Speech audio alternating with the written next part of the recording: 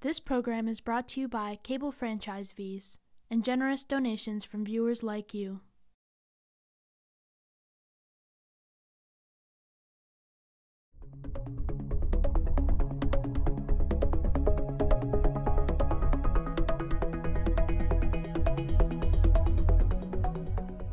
So this is a call to order. Welcome to the Amherst Planning Board meeting of September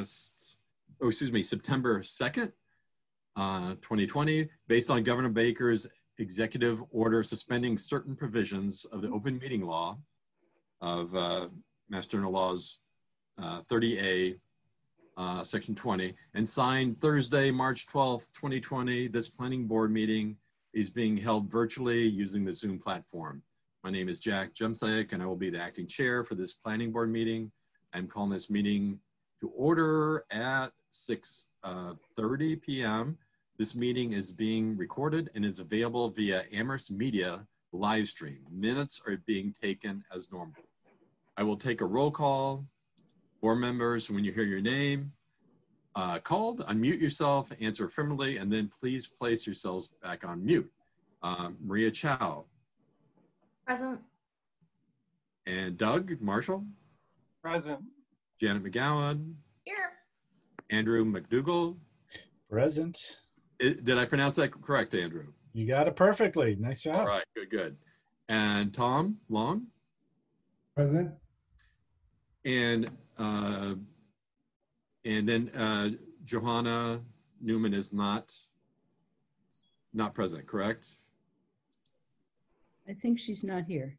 Okay, all right, that's fine. Board members, if technical difficulties arise, we may need to pause temporarily to rectify the problem and then continue the meeting. If you do have technical issues, let Sean or Pam know. Discussion may be suspended while the technical issues are addressed, and the minutes will note if a disconnection has occurred. Please use a raise hand function to ask a question or make a comment. I will see your raised hand and call upon you to speak. After speaking, remember to remute yourself.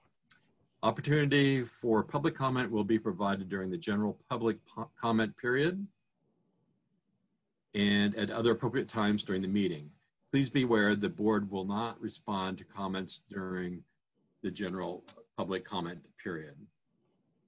And then we have the information shown on this slide. I'm not going to read it, but there's a link provided to the Zoom site. And we'll just leave that on for, a few seconds. And that's for people to shift over. If you're on the TV, you can either call in or use that link, and you're able to comment as part of the public. So just leaving that up there. And then I'm just going to leave that up there for a little bit longer. Make sure everybody sees it.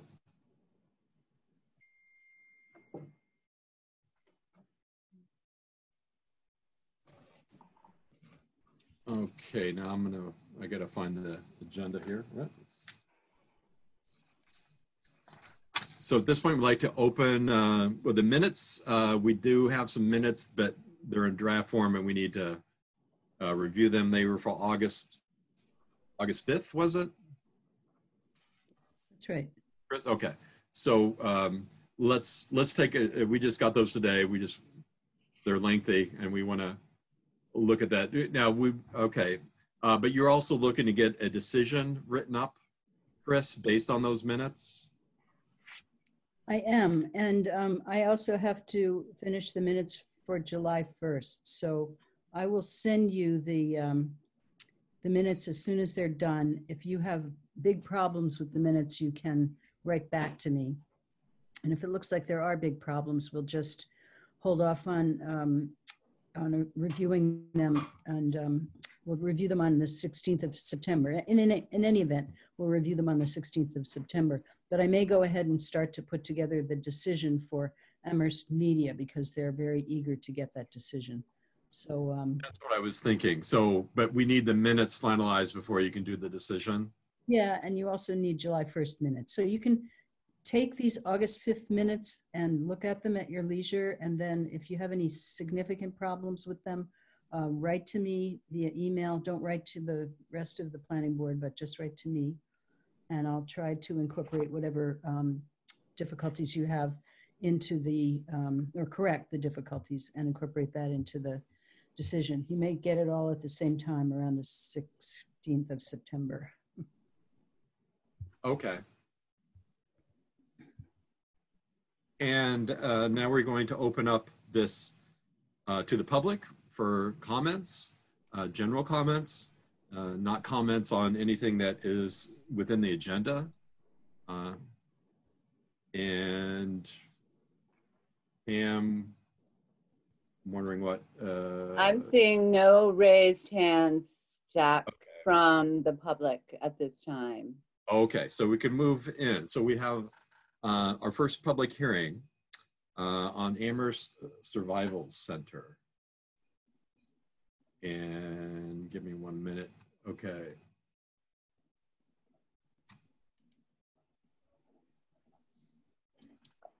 All right, so I'm going to, this starts at 6:35 and 6:37. We're good. In accordance with the provisions of MGL Chapter 40A, this public hearing has been duly advertised and notice thereof has been posted and is being held for the purpose of providing the opportunity for interested citizens to be heard regarding SPR 2021-01 Amherst Survival Center, 138 Sunderland Road.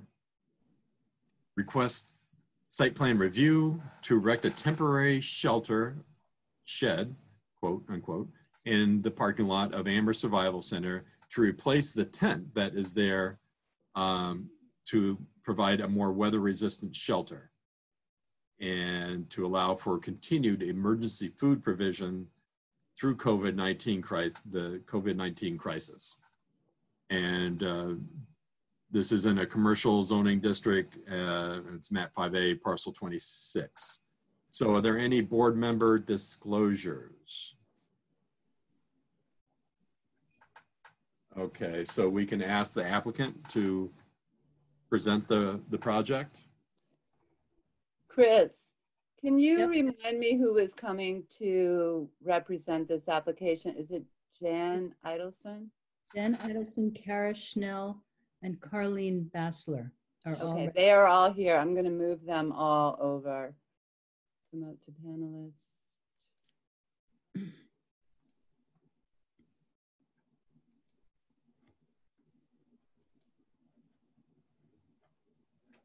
Okay, so they are all promoted to panelists.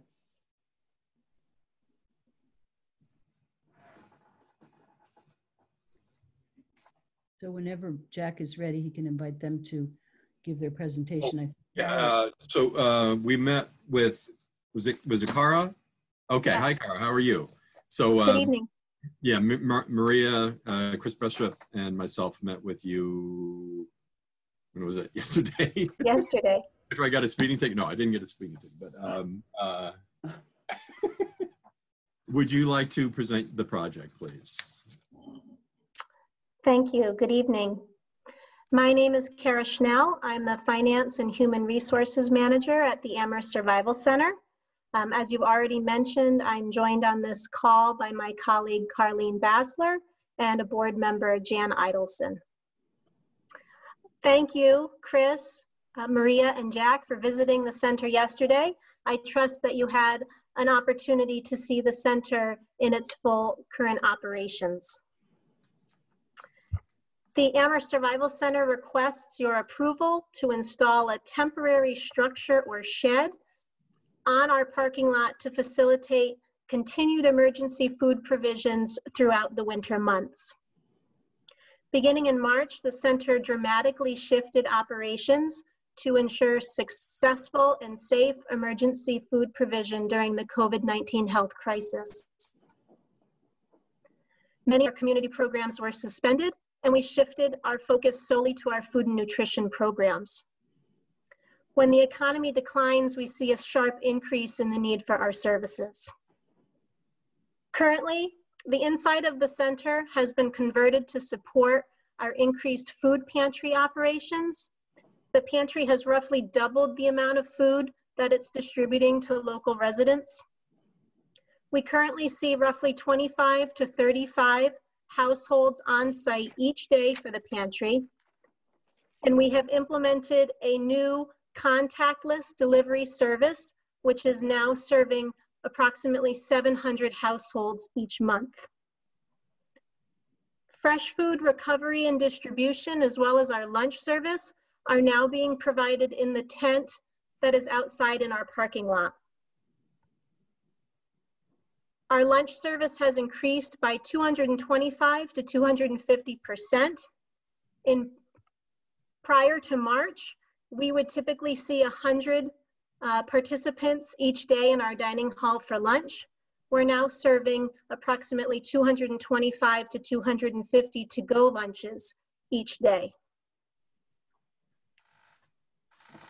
Our current operational layout is working really well.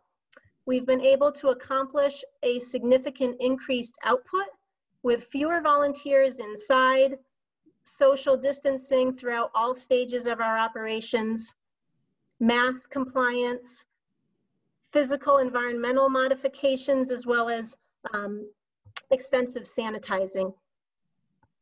It's clear that the health crisis will not be resolved before winter. Therefore, we seek to replace the current tent with a more weather-resistant temporary structure that will allow for continued operation in our current mode throughout the winter months. You received information on the proposed 14-foot by 30-foot structure. If approved, the structure would be located in the rear of our parking lot, set back significantly from the road. Visually, the shed exterior would mimic the exterior of our existing building for a cohesive appearance. The shed will be used 4 days a week from 8:30 a.m. to 3:30 p.m. From 8:30 until noon, our volunteers are sorting through and packaging recovered bread and produce. From noon to 3, we're open to the public for services. During that time, we're distributing that recovered food as well as our lunches from the tent. And then from 3 to 3:30, we clean up and we secure the location until the next morning.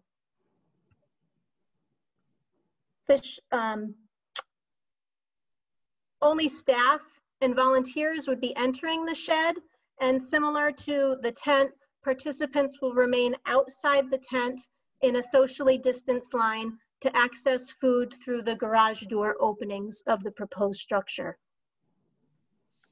The size of the structure allows for social distancing during setup and distribution, and the multiple garage doors will allow for maximum ventilation.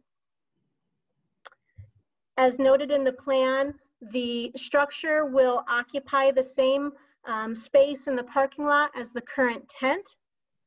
Our parking congestion is significantly reduced in our COVID operations.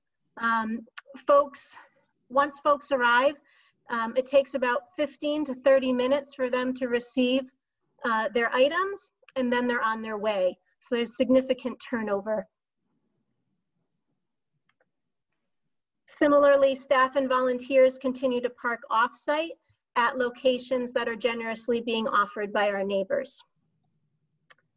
To summarize, the center continues to focus on the safe continuity of our food and nutrition programs.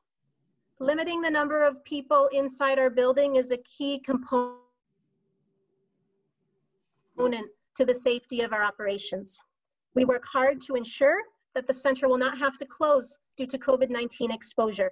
We recognize if that were ever to happen, the 200 participants that we see each day would have nowhere else to access the food that they need and that we are able to provide. On behalf of the 7,000 people we expect to serve this year, thank you for your consideration of this proposal. Thank you. Thank you, Cara. You're welcome. The site visit report, Maria, did you draw the short straw on that, or?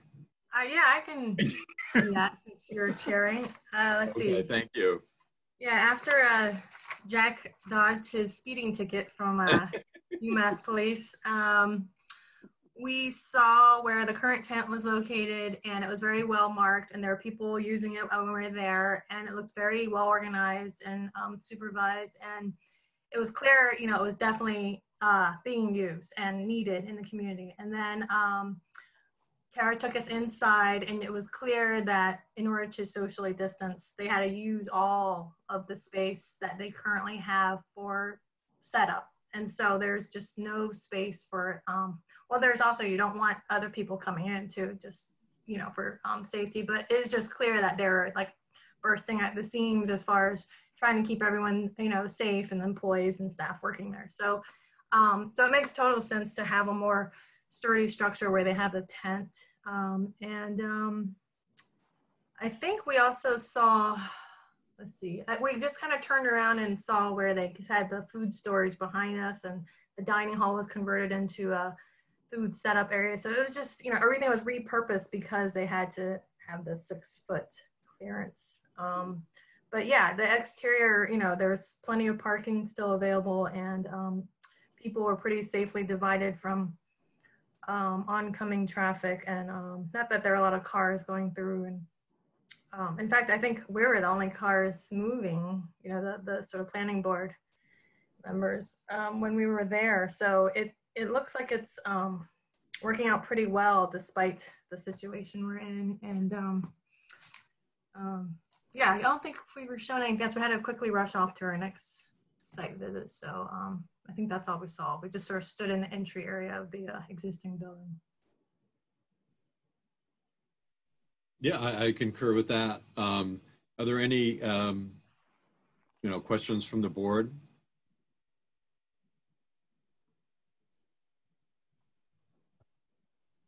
Andrew? I was looking, do we have a raise hand button, or we just sort of wave? There, yeah, so there's a participants thing at the bottom that, and you click on that, then you can kind of see, and then there's some dots on the right, lower right, and then that's where you can do a raise hand. Okay, cool. Well, Cara, just thank you for the service you guys provide to the town. It's really quite spectacular. I had just a couple of very easy, probably, questions for you. It's just so the storage unit, it's going to be used for distribution of food. So it's just like issuing the to-go lunches, or is any food preparation that occurs within there?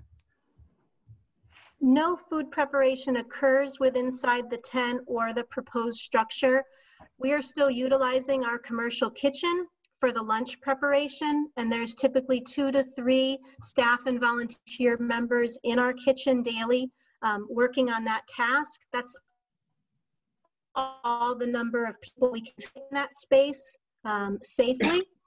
So lunches are being prepared within the commercial kitchen, and then they are prepared and packaged in the kitchen. And then we utilize various carts to wheel them from the kitchen outside to the tent where they are then distributed. And that process happens routinely over the 3-hour window in which we're open. Got it. Okay. And then another quick question as well, as you know, we'll obviously be getting into colder weather. What is the plan to climate control the shed? We don't anticipate that we will be putting in any type of heating or electricity inside the shed. It is truly a temporary structure. If we need anything like that, we can run extension cords from our building, but we don't foresee a real need to go to that level with this proposed structure. Okay.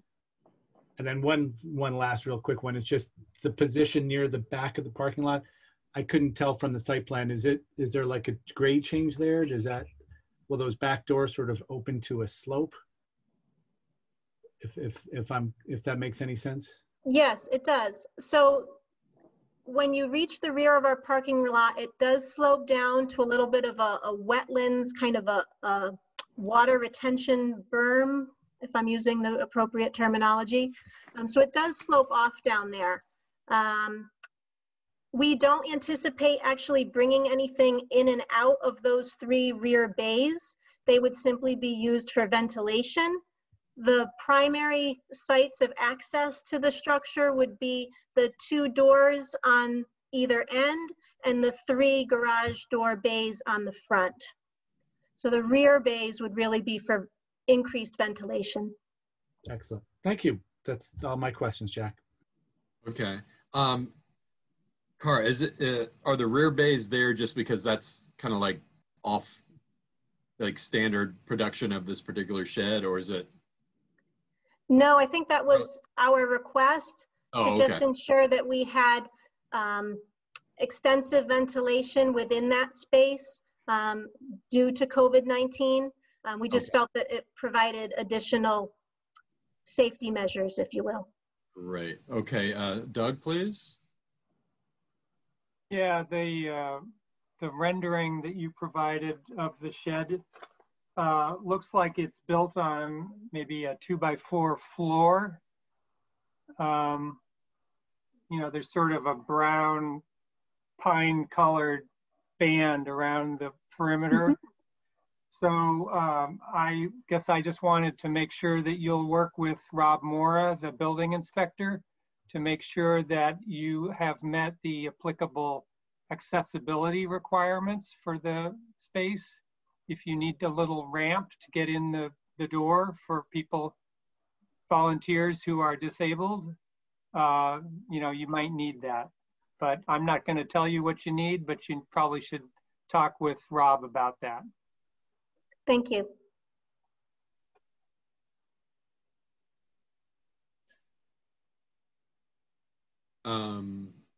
I see no other hands. So no further questions from the board, and we can accept some public comments at this time, if there are any. And I see none. None. Oh, Jan. First of all, Carlene, did you want to add anything? No, I think that sums it up very nicely. Thanks. Okay. Well, hi there. I'm Jen Idelson, and I'm a board member of the Survival Center. And I'm here to tell you that we need your assistance, and not even financial. We just need we need a decision quickly. We work hard, we volunteer hard, and we create less hardship. Y'all know our mission, and we're here for everyone, for your neighbors, for your colleagues, for you. Now during COVID, it's clearer than ever that we're all together in this, but have inequitable resources. The ASC, its staff and volunteers worked tirelessly in a tent, in a parking lot, during the unbearable heat and the violent storms this summer. Clearly, a more fortified structure is needed. Aside from the shed making our mission more effective and on a practical level, it's also symbolic. It tells our neighbors that we're here to stay. It tells our volunteers that we value the time they donate in our parking lot. As life gets tougher, we remain a constant force during these troubling times. 7 years ago, our new building brought us out of a cramped basement. It was intentional that our new home would have space so people could stand up straight. This shed will intentionally show our community that we are here for the long run, and we are here for however long it takes. You can rely on us to keep food in your home or in your tent and in your bellies. We will not let anyone down. I'm sure the entire community will support the addition of a shed on the ASC parking lot. So thank you. Thank you for that. Doug, you have your hand up still. Is that an artifact? That's because I had another question. Oh, good. Well, absolutely. Doug, the floor is yours. Yeah, I wanted to know if there's some, how long you would have this shed up. What's the what are the conditions at which point you would remove it? And should we be thinking about some sort of formal conditions in our approval that ensure that you do remove it at a certain time? Right now, it's hard to say how long we'll need that shed. Ideally, we would like to use it as long as it's needed, as long as we need a safe space to continue our food and nutrition operations. It's hard to know how long that will be, but we'd like to be able to use that shed as long as possible. Would it be reasonable to say that when the pandemic is over and you're able, or the governor's orders allow you to operate as you did before the pandemic, that it would be removed within, say, 3 months of that, those conditions being met?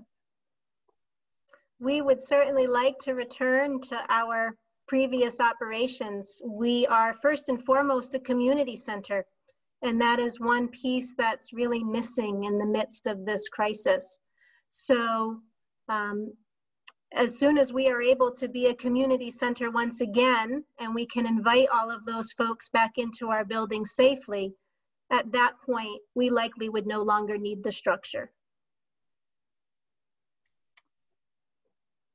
Well, I don't know if anybody else on the board has any thoughts about it, but I would like to at least discuss whether we're comfortable with it becoming a permanent structure, or whether we need to have some sort of stipulation of how and when it, or the conditions under which it should be removed.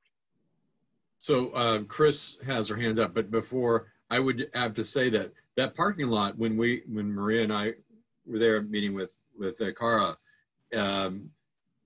it was quite full. So I imagine that you would appreciate the additional parking if you didn't really need the shed. So it is an interesting question that Doug brings up. So Chris? Am I muted? Can't tell. Yes. No. We hear you. So sometimes the board has put a condition on that says in a certain number of months or a certain number of years, the applicant will return to the board and explain what is going on with the situation. So you might consider saying, here it is September 2020. Maybe the applicant returns in September of 2021 to tell you what is going on with the shed and whether they will be removing it soon or whether they need it for a longer amount of time. And I'm just throwing a year out for your consideration. Could be 9 months or 6 months or just some period of time that they come back and explain to you what their situation is and whether they continue to need the shed or not. And then I would say, like, with that observation that Maria, who has her hand up, it's also, they seem to be exceedingly more busy than they would normally because of the pandemic. And maybe that's why the parking lot maybe is, under, higher demand than it would normally. But Maria? Let's see. I think that, yeah, what you just said, Jack, makes sense. Like right now they're pretty busy, but I think a lot of people take public transportation. But I remember reading in the application or somewhere that there was some overflow parking. But I'm not as concerned with this visually. It's not something like that's similar to other projects that we were told that were temporary and that have been there for years. So, if it were to stay, it doesn't seem to impose on like the streetscape or anything, but as far as parking, yeah, I think it's more of a functional question for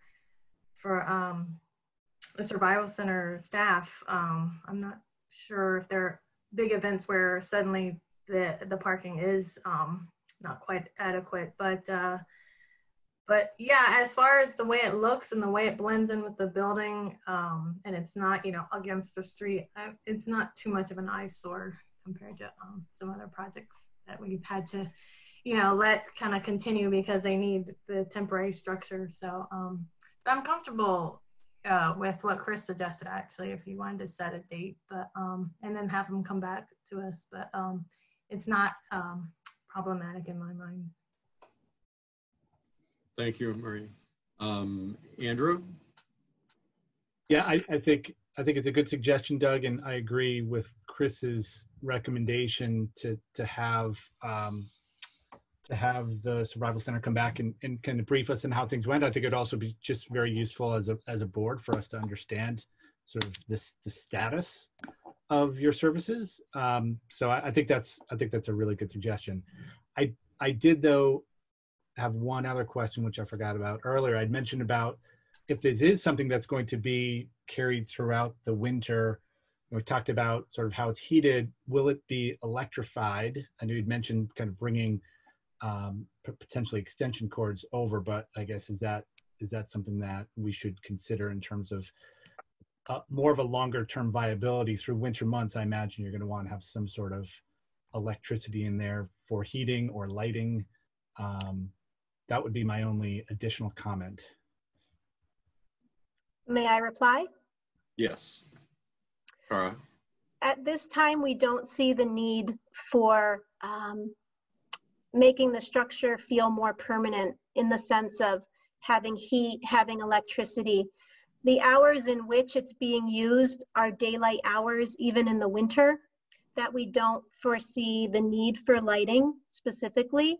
And the windows in which volunteers are working in that space are usually a couple of hours. So certainly the volunteers that we recruit for those outside positions, obviously they'll need to dress warmly.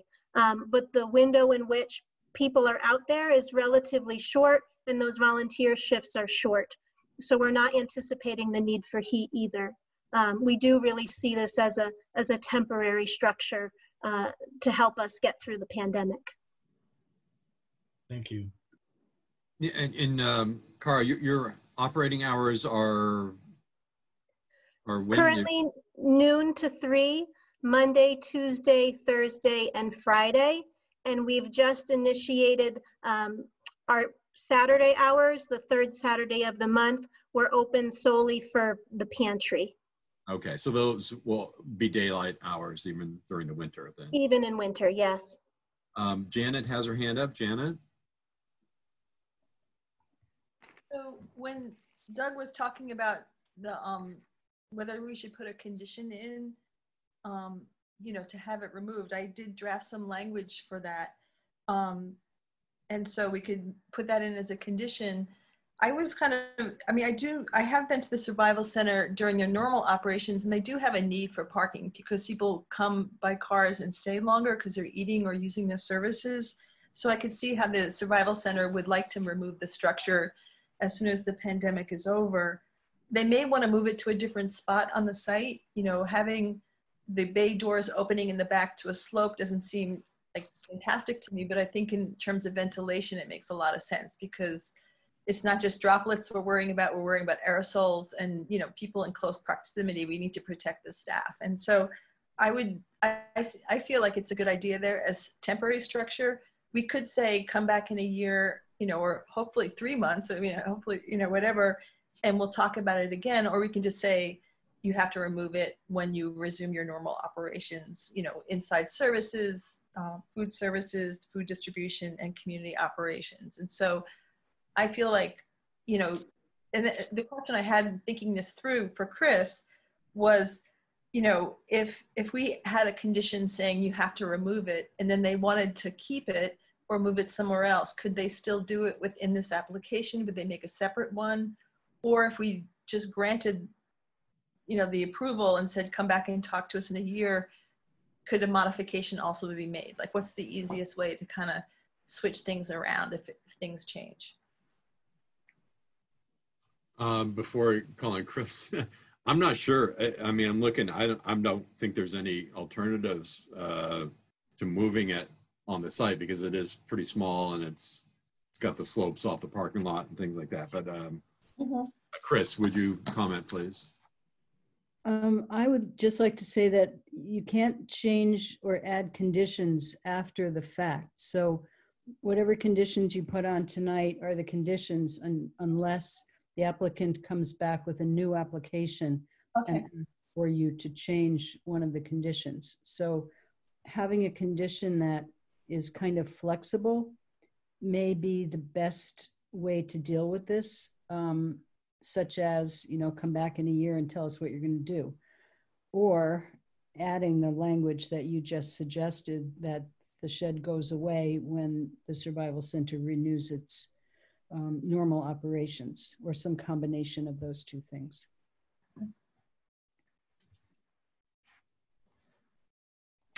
Okay. Doug, please. Well, two things. One is, I work at an institution where we have temporary buildings that have been there for 30 years. Yes. So I'm sensitive to that kind of situation. So my second item was, Jack, would it make sense to make a motion, or should we close the discussion?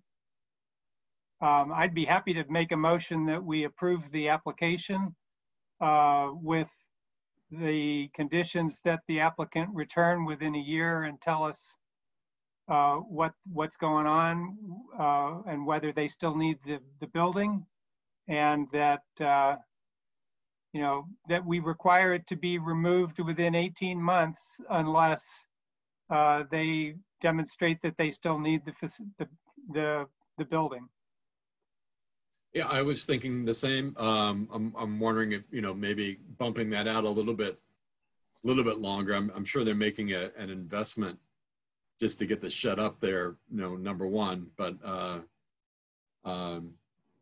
that's, open for discussion. Any other board members have any comments on that, or want to second Doug's motion? Andrew? Yeah, I would second that. I think the 18-month timing gets us through like 2 winter seasons, so that seems pretty reasonable.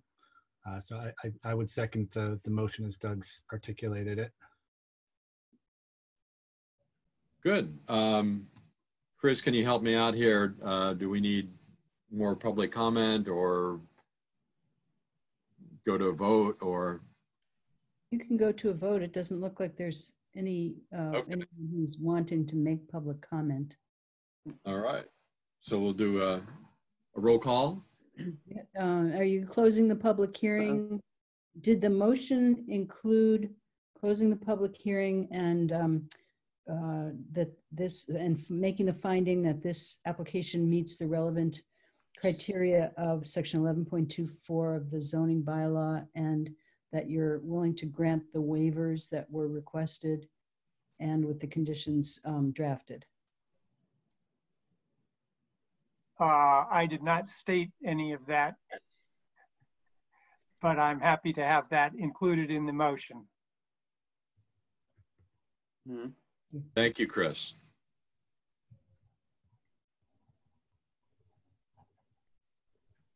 So so we're looking to vote to approve what has been proposed and the items that Chris spoke of, and close the hearing for SBR 2021-01. Correct? Okay, so roll call. Janet? Approve. And Andrew? Approve. And Doug? Approve. Maria? Approve. Tom? Approve. And myself approve. That's 6-0. And I have to admit that, I'm so happy I made the site visit, because what you guys do is under the radar, especially for the people that live in South Amherst like myself. And thank you for everything that you guys do. It's a huge contribution to the community. Thank you. We really appreciate your support, and we're happy to meet the criteria that you've proposed, and we'll look forward to giving you an update on how well it's working. Thank you so much. Thank you. Thanks.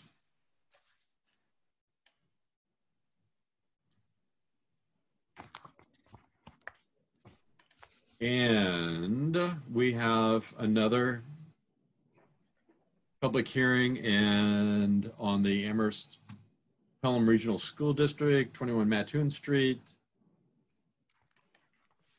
And I'm just wondering about the participants. Are they queued up, Pam? Ben Harrington is representing the school system, and Okay. there will be others there as well. I'm not sure. Molly Ryan Strayhorn, I don't really know if she's representing the school system too. She is here. I just asked Ben Harrington to become a panelist. Maybe he can answer that question. I'm sorry, I was like in the process of coming in. I heard part of that. What was the rest of it? Is Molly Ryan Strayhorn part of your presentation representing the school? No. Okay. Okay. So let me go through the introduction here. And okay, so it's like I have 7:12.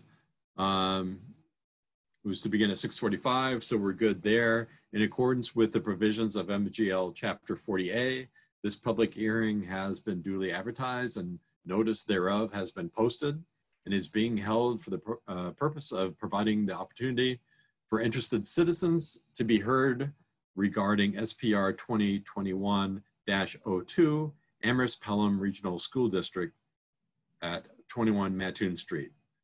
They request a site plan review approval to erect 3 temporary accessory tent structures for breakout and expanded instructional space and associated site improvements under section 330.0, nonprofit educational institution of the zoning bylaw at the Amherst Pelham Regional High School, which is in the RG zoning district. It's map 11D, parcel 215. Are there any board member disclosures? I see none.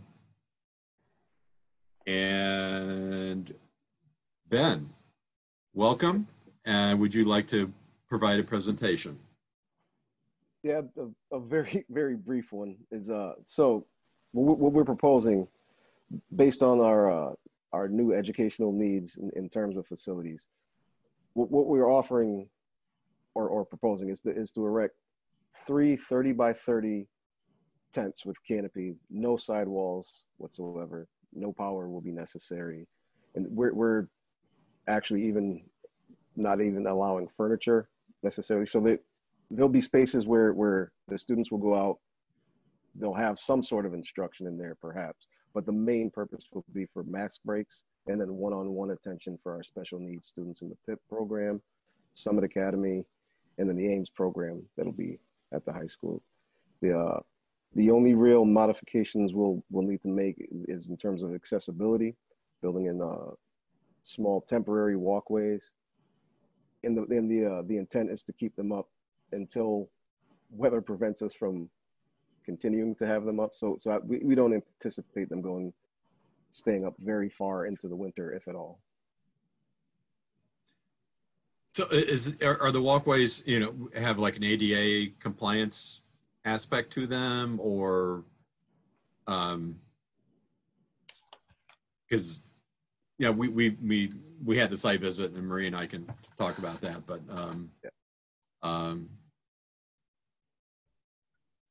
what's your understanding of the access to these areas? So yes, especially based on the population that we're intending to serve here, a number of folks will need wheelchair access and these sorts of things. So we're trying to accommodate that as best we can. Okay. Within ADA guidelines. All right. And let me see in our packet. Switch over here. Yeah, so Maria, do you want to discuss this, or? Jack, Chris also has her hand raised. Chris Brestrup. Oh, I'm sorry. Chris, please. I just wondered, I think only one of these tents is going to have a path to it. The others are all adjacent to an existing path. You might want to ask Mr. Harrington to clarify that. Yes, Ben. Yeah, I can clarify. So they're actually all adjacent to pathways. One of them has we're in the process of kind of recovering from the demolition from the modulars that we had there.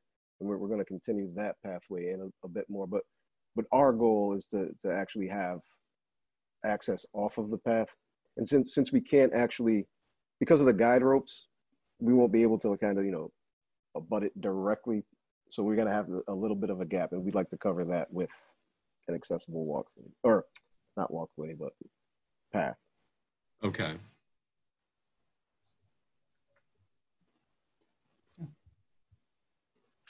Is that, are you good, Chris? Thank you. Okay. And Janet, I wonder if we should do the site visit report? Yeah. Unless you, okay, all right.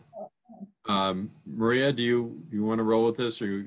Yeah. So real briefly, we walked there, and as Ben said, there were some crew, or they were from Berkshire Gas maybe, but it was clear that they had removed, if you have a map that says Site 3, Site 2, Site 1, the two big white rectangles are already gone. And it looked like there was a lot of sort of soil that had been upturned there. And the pathways, the existing walkways are currently asphalt, I believe. I think, and we kind of walked where Site 3 and Site 2 are, and it's pretty clear back there, like it shows on the aerial. There are no trees, and it looks like it's going to be pretty close to the building, and that only Site 1 has a proposed gravel walkway. I think the others don't say proposed walkways, but it all looked pretty clear, and it was a little confusing because there are two modular buildings close to Site 3, I think, that are, I think they're in the photo. They're just hard to see. They're under the letter S maybe, but it looked like there was already some prep work going on to get ready for the tents. That's it. Thank you, Marie.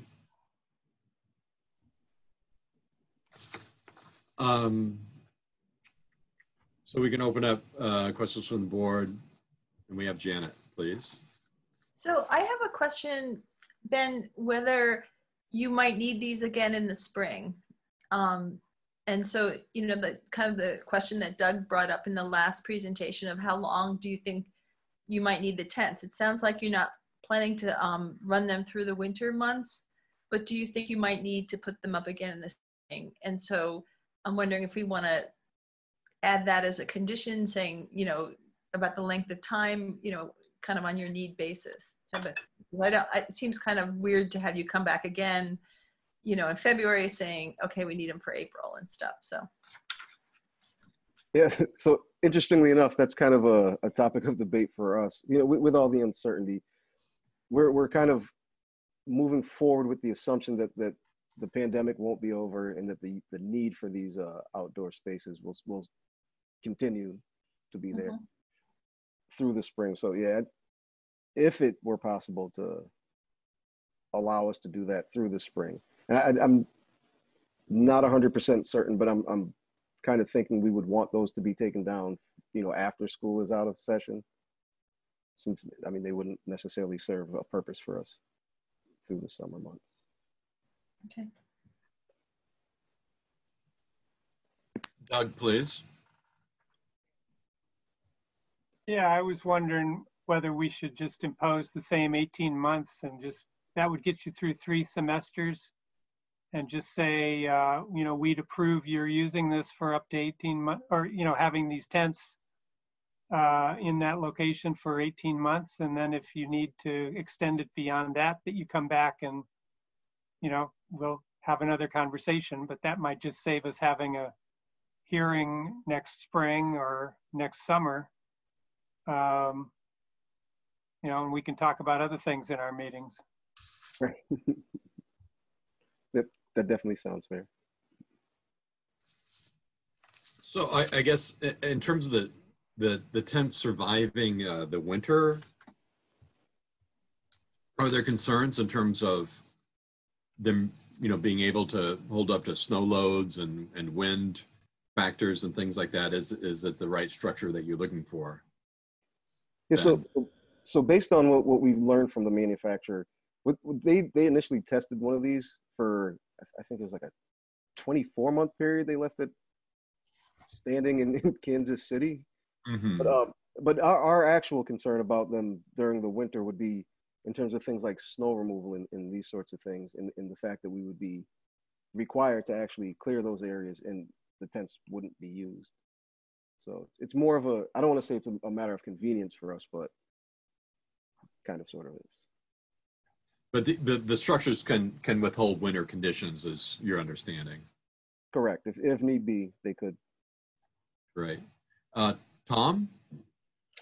Yeah, sure. I had a similar question, Jack, just in terms of, you know, how these are rated for safety and who's installing them and how we can guarantee safety with those installs, with what kinds of winds and what are the stipulations that they're taken down in case they become dangerous. So I'm just curious, you know, because it's essentially a sale and that there's children out there, what is the process for, or what has been, are there any limitations that you guys are setting on terms of when these would come down if weather were coming and things like that? And just a little bit curious about how we're thinking about these over the course of the spring from a safety perspective.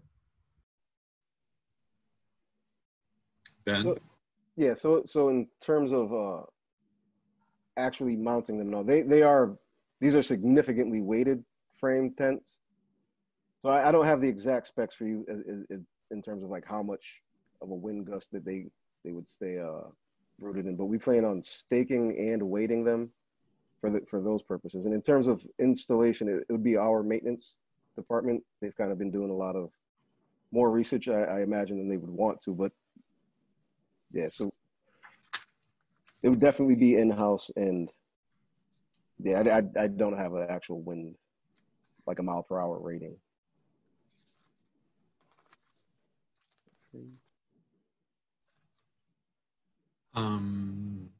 Tom, do you have any? Okay, Andrew. Yeah, hi Ben. I was just wondering, can these tent models support this like side panels? And if so, like, wouldn't that be something you would be interested in doing to try to lengthen the use period of this into colder weather or inclement weather? Yeah, so they're absolutely designed for sidewalls. There's a variety of different types, but our kind of concern is the idea of having an open space, like with the aerosol considerations, right? We really want this constant flow. So we discussed it, and our nurse manager kind of came to the conclusion that the safest alternative would be to have them wide open.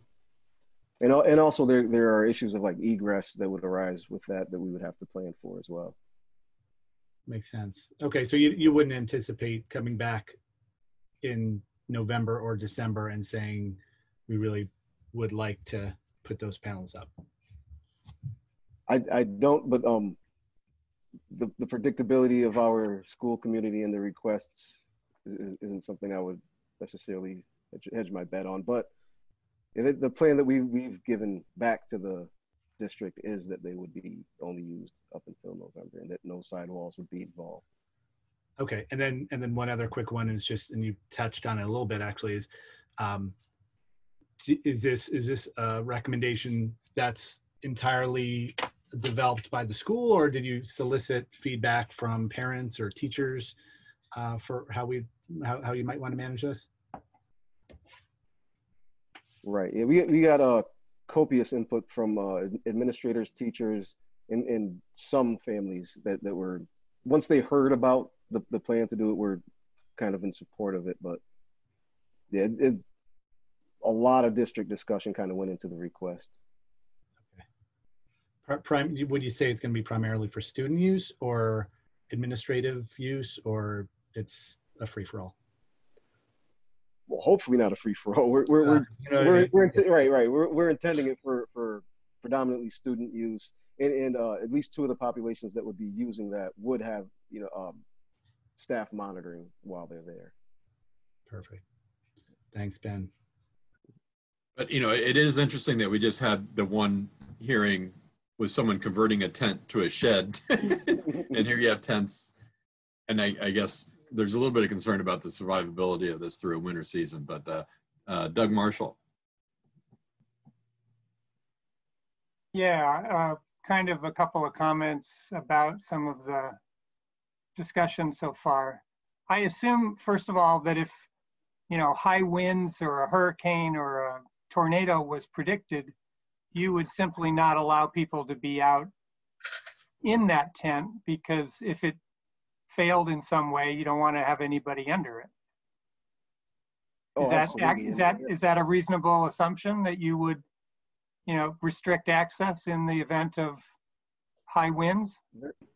Very much so. And if we anticipated, extreme high winds, we would even probably try to take the canopies themselves off, leaving the frame so that, air could pass through without lifting and sending it off.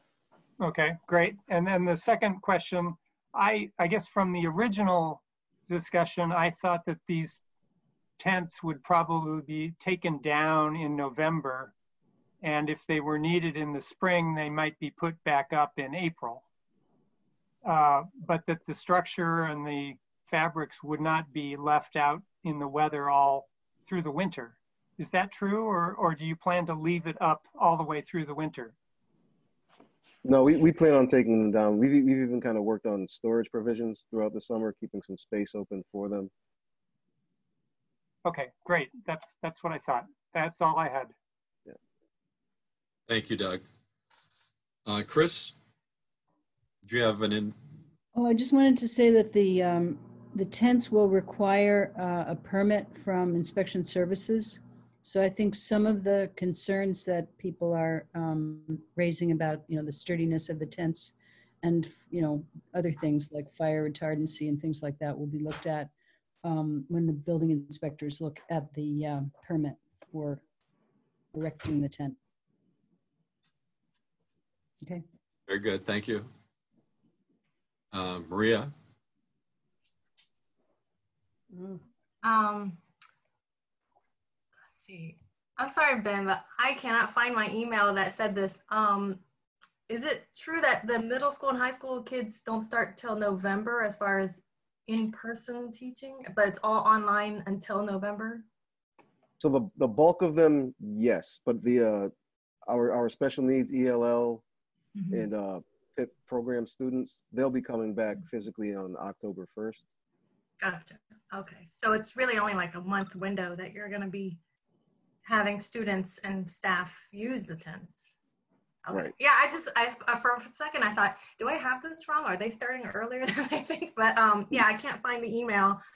So by the time the high schoolers come back for November classes, it may be too cold or too late to be using them for that purpose, but you have other staff and students who will be using it before then. That's correct. Okay. Good. I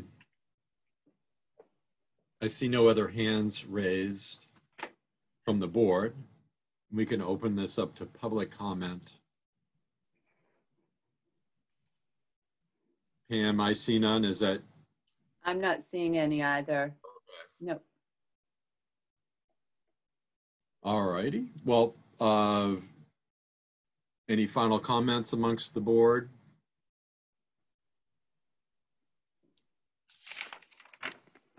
Anyone want to make a motion with conditions, perhaps? Doug Marshall has his hand raised, Jack. Doug, please. Okay, I was gonna, this will probably be a half a motion just like before, because Chris knows all the technical terms. I move that we approve the application from the public schools for the tent, that we require that it be removed and not re-erected within 18 months of our approval, unless they return and request an extension. I guess I do remember I'm supposed to also move that we close the public hearing. Yes. And that leaves only a couple of things for Chris to say. Yeah. And to find that the proposal meets the relevant criteria of 11.24, section 11.24 of the zoning bylaw. Don't move. Very good. Anyone want a second? Second. Maria? Who was that? Maria. Yeah, that was me. Maria. Second. All right. Any other further comment from the board? If not, we will do a roll call. So Andrew? Approve. And Maria? Approve. Tom? Approve. And Janet? Approve. Doug? Aye. And myself approve. And that's unanimous, 6-0. Thank you very much, Ben. Thank you. You're on the school committee, right? Yep, I'm actually heading from here to the school committee. Oh, okay. All right. Well, pleased to meet you. So Thank you. You too. thank you for all your efforts on that end too. Thank you. And that concludes that. Mhm. And the agenda, what do we got next here? So Mr. Reedy, Okay, Applebrook Cluster Subdivision. and I'm going to ask him to come on over.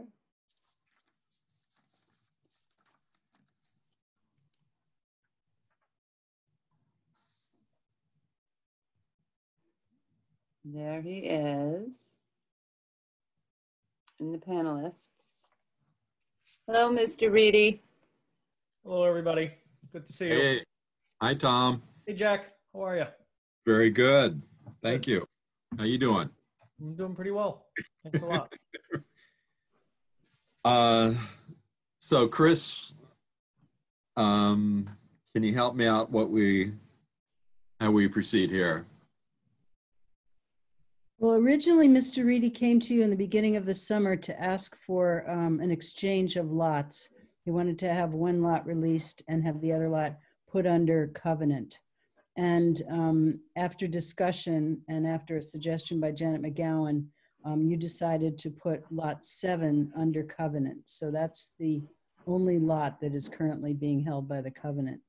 And Mr. Reedy said that he would come back in August, late August, to tell us whether he wanted to provide a bond to the town to complete the subdivision road, or whether he wanted to keep lot 7 under the covenant, or alternatively, whether he wanted to complete the road.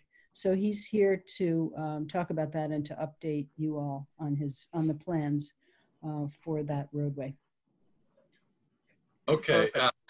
I guess I don't know if there's any board member disclosures. I in a general sense, I have, worked with Tom on other projects that have not come in front of the board, but that doesn't compromise my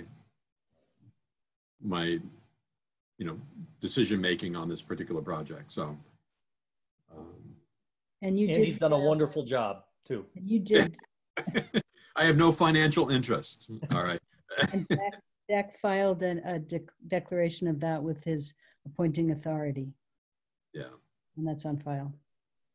So, so Tom, with that, would you like to make a presentation, please? Yeah, sure. So it'll probably be short, hopefully sweet. Chris gave great background, and the board frankly helped us out. We were up against a closing deadline, had requested the release of one lot and transferring that covenant to another lot. Through discussion, it was transferred to a lot that we had not suggested, but we were okay with. That was lot 7. So that allowed the closing to go through. So thank you for that. And then as Chris noted, I was going to come back and make one of a couple of requests. And so since then, a couple of things. One, we've got the number from Jason Skeels of what he thinks it would cost to finish everything. And I think it's around $50,000, something like that.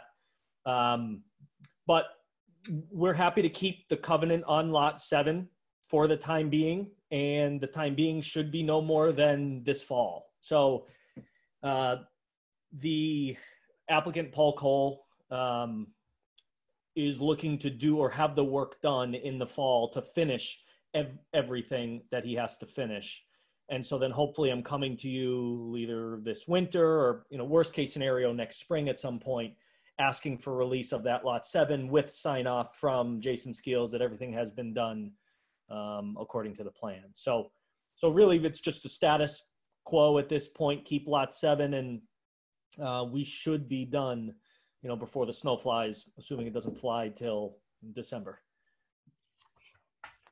Pam, do we have any Public comment? No. Do we have any visuals? Slides? Yes. Yes. Well, I think you have a map of the subdivision. I'm not sure that I did that, Chris. Let's see. It's in the packet. Okay. There it is. Yep. Number 19. There you go. Number 19, and number 7 is the one that's shaped like a pork chop or a flag lot. Whoops. Sorry, something happened. Hold on, bear with me.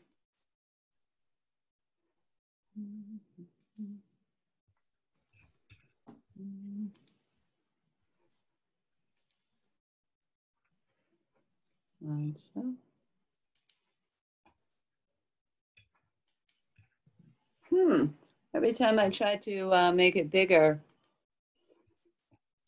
Just advance the page. If you go to slideshow, you can just advance the page. Okay. Share.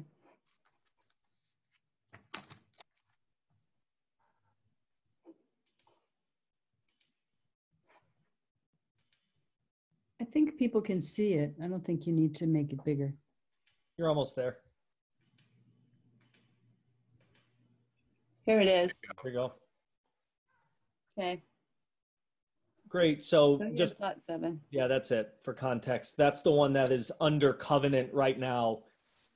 I mean, when you look at the entire subdivision, that there's $50,000 of work remaining, and there's still other lots to be sold, but particularly lot 7, which I would suggest has the value of at least $50,000. So we believe that the town has been, and will remain to be secured. And then additionally, we expect to have the work done this fall. So that should take care of it. And I think like we noted last time, there was some discussion, this is a private way. So the town is never going to be asked to take this road as a public way and be responsible for its maintenance. It's the responsibility of the homeowners association. And I think that was pretty explicit in the approval that the board gave.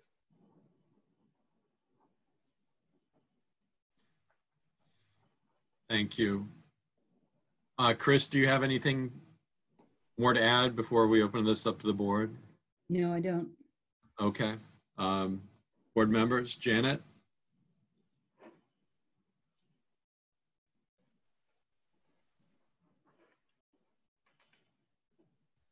Janet, you're muted. I was saying thank you for the presentation, and I'm happy to hear that the work is probably going to be done this fall or by the end of the spring. I wonder, so this sounds great to me, and it sounds like this is a short part of our agenda. I wonder, we might just talking more to the board and to Jack and Christine, if we can get an update on Amherst Hills maybe at the next meeting, in terms of, because this part of what you went through on this project is because of what's been happening on Amherst Hill. So it just sparks me and reminds me that we need to check in on that. That's all.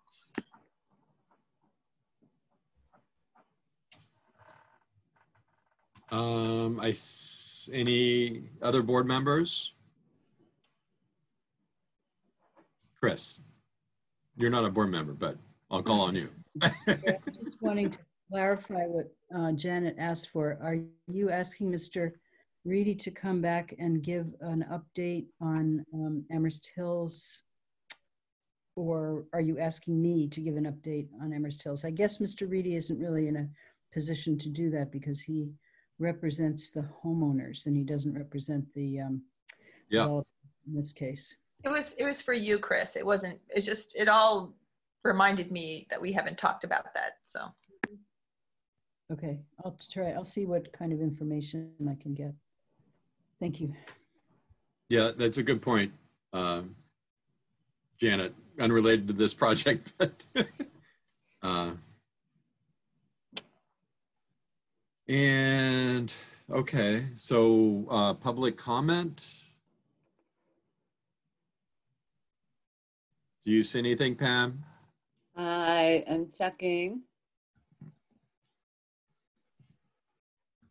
I am not. I don't either. Okay. So this seems pretty solid in terms of what's being proposed.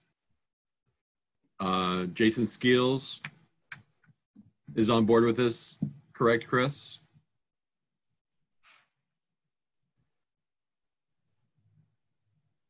I haven't had a conversation with Jason. He provided the cost estimate, which is, I think, $53,000 to finish the road, but he hasn't really offered any comments oh no, it's $58,000, sorry.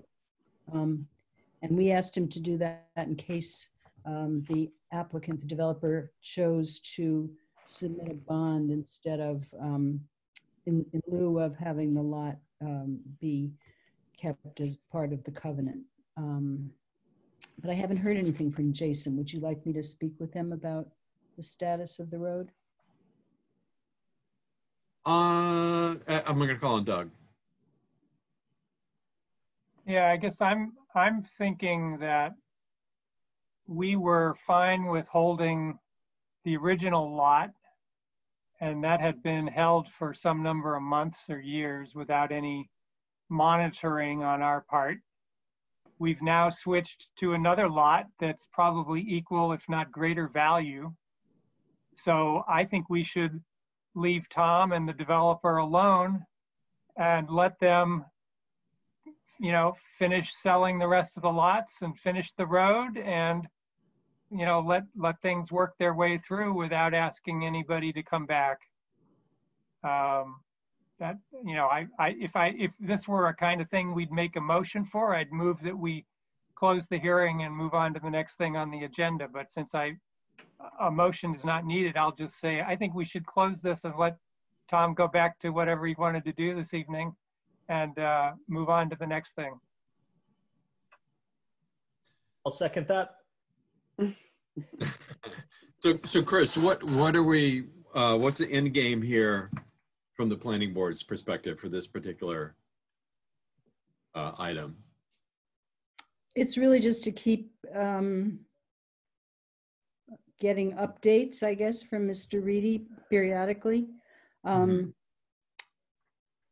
Since the town doesn't have a role in taking the road, you hope that at some point that it does get finished, and you don't want it to start to deteriorate like the roads in Amherst Hills.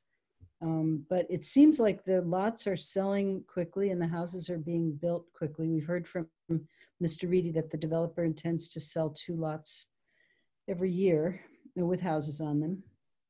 So I don't know if you need to feel, terribly pressured to do anything at this point. Okay, is it requiring a vote? No. Okay. Require a vote. No, this is just an update. An update, okay.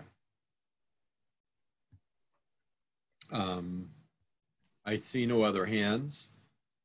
So are we recommending that he proceed as proposed? Does that require a vote, or looking for guidance here? Okay, so I think Mr. Marshall is correct. You had lot 4 under covenant for a while, I think since 2017 or 18. And then you switched to lot 7, and you weren't really concerned about this subdivision during that time period of those few years. So, when Mr. Reedy wants something from you, when he wants to be able to sell lot 7, he's going to come back to you with a proposal. And the proposal will be either the roadway is done and Jason Skills thinks it's in good condition, or he'll say, we're willing to give you a bond for whatever it's going to cost someone to finish the road. Mm-hmm. So it's really, you kind of have the cards because you have lot 7, and eventually they're going to want to develop lot 7. Or are you concerned that we're going to run into the same situation that we did with Amherst Hills? No, I'm just trying to I'm trying to get clear in my mind the relationship. We have lot 7, but then there's a mention of the bond, and I'm just a little confused about. Well, it's up to the developer to determine what form of surety he wants to offer to the town. Okay. He offered a covenant initially, and then he asked for release of lots, which you granted, and you kept the covenant on one of those lots as surety. And the lots are probably worth something between $100,000 and $150,000. Which more than covers the $50,000 that we're talking about for the road. More than covers the $50,000. Yeah. So the incentive is, the developer has the incentive to sell that lot, and probably to, potentially to make money building a house on that lot. And it seems like it's, they're going relatively quickly, going more quickly than perhaps lots in Amherst Hills are going. So I don't have concerns about this particular subdivision at this time. Okay, so it's kind of a no-brainer anyway for us to move on. Do we need to approve anything or recommend, or? Mr. McDougall has his hand up. Yes, Andrew. Yeah. No, actually, I had a real simple question. I'm not trying to delay this at all, but just when is the road finished? Like, would it be finished after completion of the house on lot 7, or prior to that? Because I believe I'd read, and I know just the concerns around moving heavy equipment on that finished road. So when would it actually be completed? So we anticipate. Hi, Andrew. Nice to meet you. Likewise, Tom. So we anticipate completing it before lot 7. I mean, I think this year is when we look to complete it. I don't know that includes top coat. It may. I've got to talk to my client about just the logistics and the sequencing of it. I don't know that. I mean, lot 7 is towards the beginning, and so the any heavy vehicles probably would be. It's not like you would have an excavator using those tines on the pavement. They would probably go back into the lot anyways. So I don't see it as being a big issue. And that's why I think the idea is just get it all done, finish it this fall. And then, at some point, probably in the spring, to get lot 7 released. Great. All right. No, thanks, Tom. Sure. Thanks, Jack. Thank you, Andrew. Chris, do you have another comment? I'm sorry, no, I don't. Oh, okay. All right. So I guess we can move on from this without a vote and kind of a tacit approval of what's going on. Mm-hmm. Then I'll say thank you. Good to see everybody, and all right. Be well, and hopefully we see you soon. Thank you. Bye-bye. Okay. Right.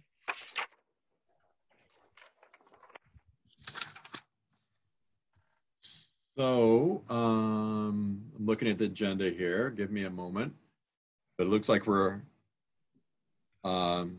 taking this next item on the old business is status of zoning subcommittee.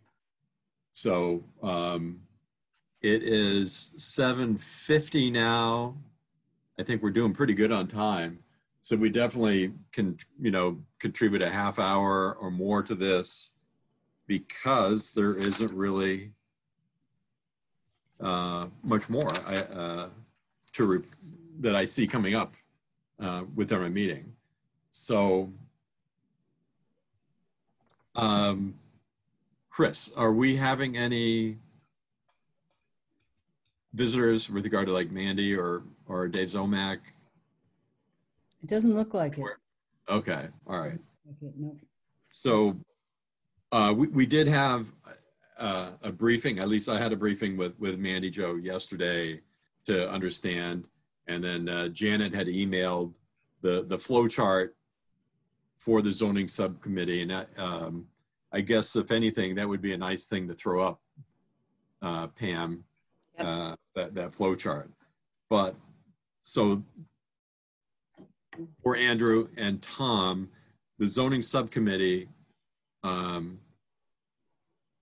has been operating for who knows how many years, and it was geared,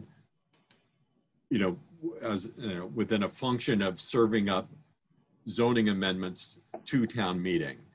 And when we had, it was staffed normally by 2 or 3 people. I think Rob Crowner was one of them, Greg Stutzman. They were good. The amendments were quite small, and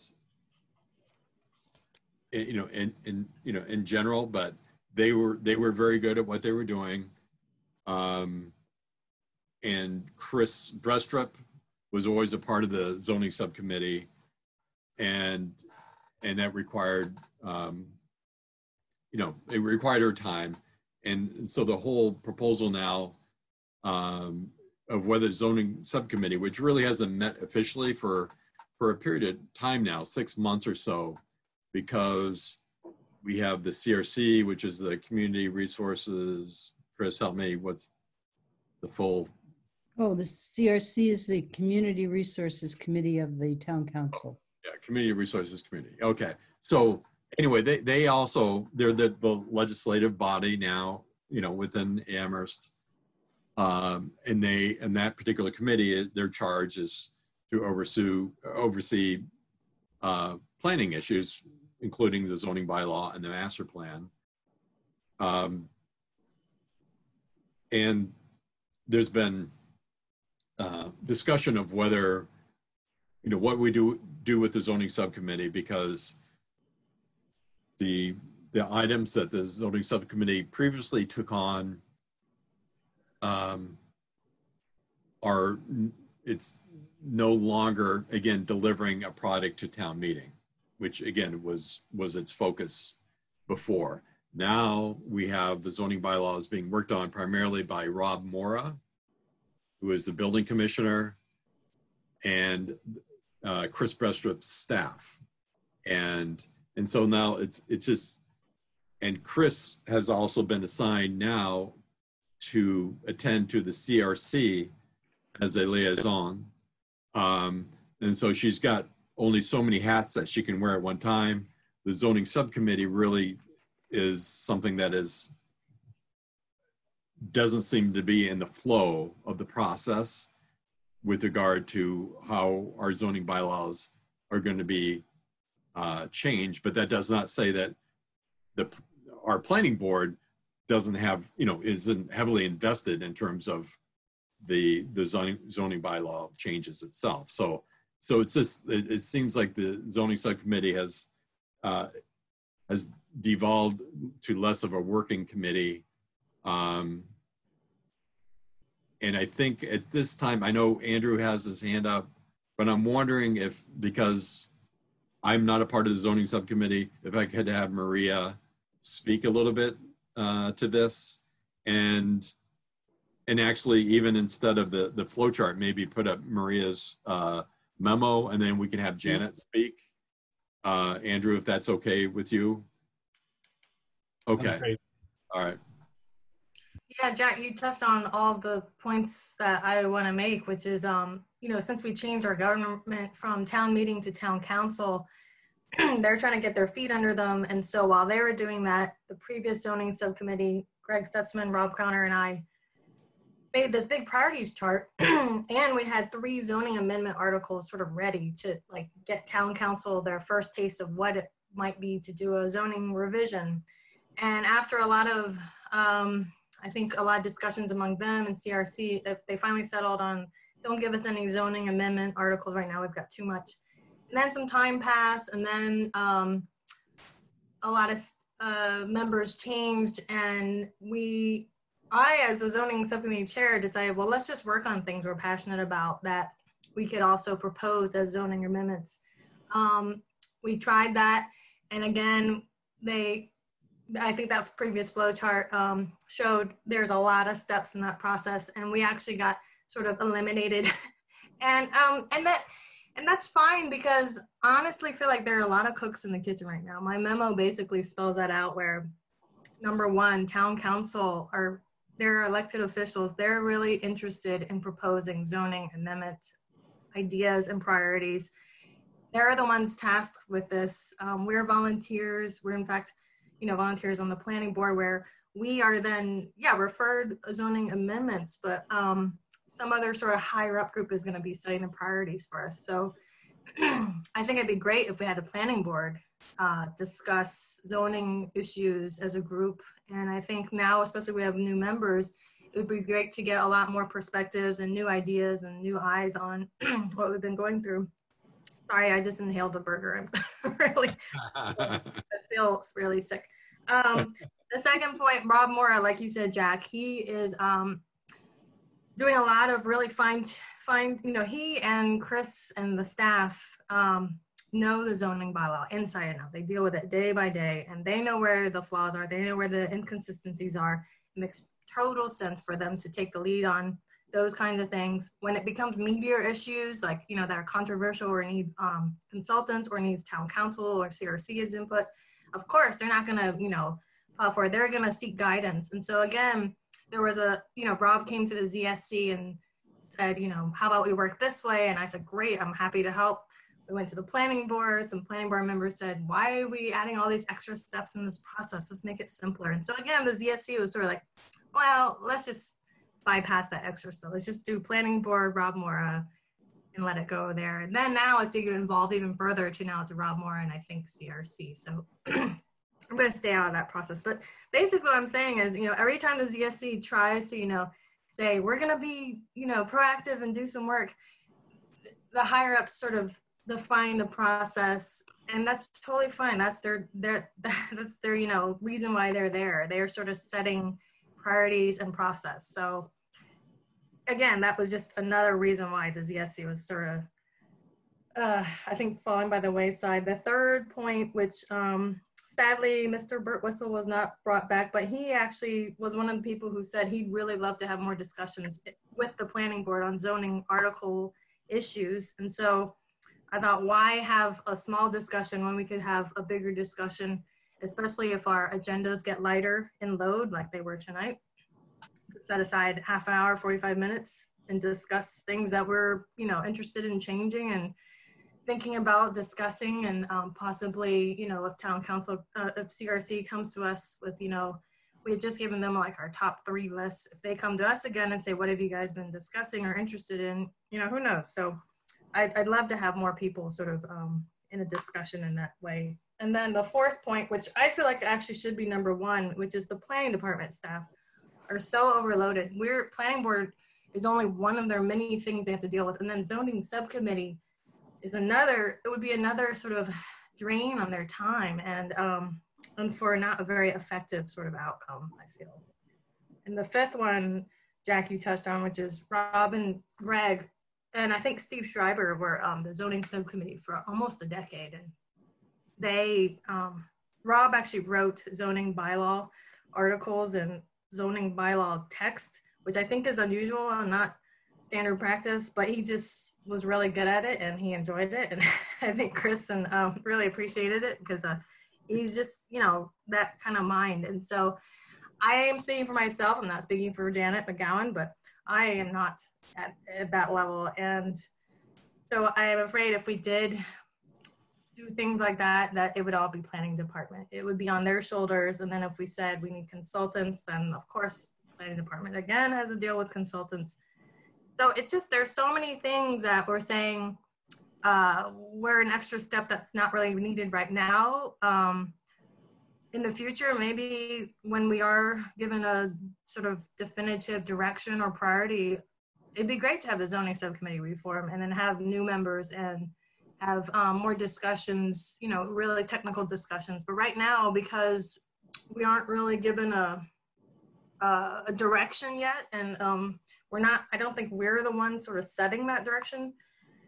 It just didn't make sense to have yet another subcommittee that was going to meet at this time. So I would say let's, you know, not dissolve it, because there were some emails from the public saying what a shame, you know, it's a great thing.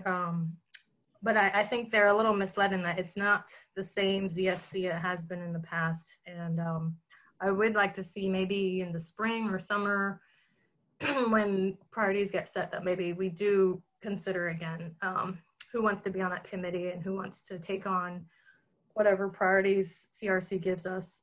But for now, it just doesn't make sense for us to move that forward. I hope I didn't talk too long, but that's the gist of where I'm coming from and what I've been through for the last 5 years, maybe, on the ZSC. That was very helpful, Maria. Thank you. Okay. You summarized that nice. And Chris, did you have a point of clarification, or should I got Andrew and Point Janet. Of clarification, which is that in the past, the zoning subcommittee and the planning board worked very hard on zoning amendments and didn't really have any indication from town meeting whether town meeting thought that these things were priorities or not. So they would work hard on something and bring it to town meeting, and then town meeting would vote against it. In some cases, not in all cases. Now we have a chance to work with a group that is really part of town council. The CRC is made up of 5 members of town council who will be communicating with town council about what town council's priorities are. So we'll have a greater sense of what town council is likely to vote for. So it's not really worth our time to work on things unless we have some sense that these things are priorities of town council, or that they could be made priorities of town council. So having that communication with town council, I think, is going to be very helpful. And having the zoning subcommittee, you know, kind of working on a parallel track right now, I think is not going to be that helpful. I think it would be better to give a chance to staff working with CRC and with the planning board to develop zoning amendments. And then, you know, if you decide, if the planning board decides that, my goodness, it really would be best to have a zoning subcommittee at some point in the future, you can go back to that. So as Maria suggested, not dissolve it, but just put it to the side for a while, put it in a hiatus, if you will, and decide later on if it would be worthwhile. And I think that now that we have, you know, 3 new planning board members, they're going to get, potentially get excited about zoning amendments. I never thought I would be, but I am. So, you know, that might give us a chance to have more conversations and more interest in zoning on the part of the planning board. So I'm recommending to move in the direction that Maria is suggesting. So Andrew and Janet both have their hands up. I think Janet needs, because she's been a strong proponent of kind of the I'm at a loss of words, but Janet would like to keep the zoning subcommittee going. So I'm going to call on Janet. Thank you. So I am the vice chair of the zoning subcommittee, and Maria is the chair. And then Christine Gray Mullen was our third, and Michael Birtwistle was coming to a lot of meetings. And so I have gone to zoning subcommittee meetings for years as just a resident. And it was a really interesting dynamic of the zoning subcommittee would have everybody sitting around the table. You know, people from the bid would come, people from the community or neighborhoods would come, and they would do a lot of very technical writing and working on zoning bylaws, or just, you know, start formulating ideas. And, you know, and then, you know, I personally think the more eyes on something, because people always see something. And so I found it very useful. And as a resident, I found it very useful. Sometimes residents would come to the zoning subcommittee, like Jerry Weiss, who wanted to make an adjustment for inclusionary zoning, and that would be kind of workshop there. It's a place where like kind of the nitty gritty language of our very complicated bylaw is worked on. And the zoning subcommittee was working with the planning board, obviously going back and forth, and also the planning department would also, you know, I mean, it was sort of a nice place to percolate. I know our government has changed, and I think nothing else has changed, is that the planning board under state law has a role. We can bring zoning bylaw changes directly to the town council or town meeting. That's what the planning board usually does in Amherst. That's the tradition. The CRC can bring, you know, under our new government, it can bring zoning bylaw changes to the town council. 10 registered voters can. I think there's probably some other group I'm forgetting. And so I think the planning board, you know, we work closely with the planning department. We will work closely with the CRC.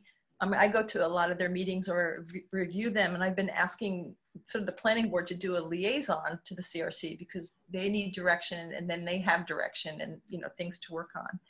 So, you know, the zoning subcommittee didn't wither on the vine. We had COVID and we just stopped meeting. And I know that since we've had a new government, it's been super frustrating. I've only been on the zoning subcommittee for a year, and half of that has been COVID. But, you know, for 6 months, we were just trying to figure out how to work with town council. And I've also was attending the CRC meetings for over a year, and they were trying to figure out how to work and what they were doing. And so a lot of our zoning subcommittee meetings, we'd be talking about very specific zoning changes, but a lot of it was what Maria was saying, is like, how do we approach the town council? We were told by sort of the high command of town hall and town council, the town council can't handle it. And so we were holding back. And then there was debates about whether we should just send the zoning changes on the multi-use buildings. And so a lot of our time was just kind of not figuring out how to glue in. So then the COVID comes, or right before the COVID came, Rob Mora, the building inspector commissioner, came to us and talked about the idea of rewriting the zoning bylaw at different levels. And during his presentation, which I think is in the March 4th minutes, he talked about working closely with the zoning subcommittee and the planning board for direction, hiring consultants, and, you know, basically the tradition has been the planning board and the planning department work very closely together. The zoning subcommittee isn't kind of floating out there on their own projects. We're all kind of working in. And so that was the presentation of Rob Mora. I'm not sure if that has changed and he's planning on working directly with the CRC, but literally on the CRC, there's only one person who's been on the planning board in that group. And so the planning board has a lot of expertise in this area. And so I'm a little lost about process. And I often talk about process in planning board meetings. It seems like we struggle to stick with one. I still think the CRC is in transition and not really sure of their game. And I could see how the planning board and the zoning subcommittee, if the CRC is working on a zoning bylaw, you know, the planning board would know about that, and maybe the zoning subcommittee could sort of look at alternatives or things like that, or help work on that. It's been a really useful committee in the past. It's really hard for 7 people as a planning board to work on, like, subsection A1, the language, and the, you know, where does the comma go, and that kind of stuff I'm very comfortable with, because I'm an attorney and that's all it is, it seems. Anyway, so I think, you know, I could see about going on hiatus, partly because we can't even meet, as far as I can tell, unless we have a Zoom setup. I'd hate to lose Christine Brestrup, but I think we can either meet ourselves and maybe get Ben Brager, who's the new member. And then also I just think, I was looking at all our committees right now have empty, spots and openings, and we have all these new members. And so I think maybe, Maria, if you're been on this committee for 3 years with new government, trying to figure out how to work with them, and I could see that burnout. And I felt that same frustration just in my 6 months. And so, I don't know. I just think that, I would hate to lose this committee that's like a workhorse for the planning board on detail work. And I don't think that detracts from the CRC working on their things, and I don't think it detracts from the planning board talking about things. But I do wonder about, is there a new plan for the zoning bylaw overhaul? Is Rob Mora changed the direction? I listened to the CRC meeting from a few weeks ago, and it sounded like the planning department was planning to continue to work with the planning board. I don't know if I missed a meeting. I don't know if I'm missing some communication. So I would say, let's just put this all on hold till we figure out what's going on. And I just think it's a very useful committee. And I also don't want to lose the planning board's role as sort of an independent advisor. And, we might have some zoning bylaws we'd like to initiate. But I do respect what people are saying about, you don't want to just keep on working on something and have it go nowhere. I would like it to go somewhere. I'd like the planning board and the zoning subcommittee to work closely with CRC on things. So that's a big bunch of things to say, but I don't think we withered away. I think we were just stopped. But I think that the zoning subcommittee has been frustrated, and I'm still mentally with the plan that Rob Moore presented last March. So that's it. Thank you. Andrew, finally, you can. I don't have much to add. This has actually been really helpful because I was having a hard time sort of following the bouncing ball. I guess, so I've like some comments and questions, so maybe you guys could just help fill me in. And, again, new to the board here, so there's lots for me to figure out. But is there what's like the sense of urgency? Is there a sense of urgency to do something on this now or not? Like, just not clear to me. Yeah, I mean, I believe it's CRC is, maybe in the order of months in terms of its conception. They're figuring things out. We're figuring things out. Certainly the new town government puts us all in a square. But I do know that the town council is very motivated to make, get some changes in the bylaw because their terms are coming up. Not sure when, but Chris, you can definitely fill in so many gaps here. Would you care to speak? All right, so I don't think there's a sense of urgency. I think that the CRC is going to start working on zoning. I spoke with Rob Mora the other day, and he's perfectly willing to work with CRC or zoning subcommittee, whoever steps forward and says that they want to work on zoning. He is working on a rewrite of the whole zoning bylaw, including reformatting it. And our new staff member, Ben Brager, has recently done a whole new numbering system for the zoning bylaw. And we're going to start to go through it chapter by chapter and figure out, what is difficult to understand, what are conflicts, what are things that we bump our heads against when we're trying to interpret the bylaw for applicants, and work through some of the technical aspects of it. And at the same time, we know that there are larger issues that people want to get a handle on, like what is a mixed use building? How, what happens to the BL zoning district? Should it be the same as it is now, or should it be modified somehow to allow residential use to be developed there? Parking. We have a lot of questions about parking. Should parking be required? How much of it should be required?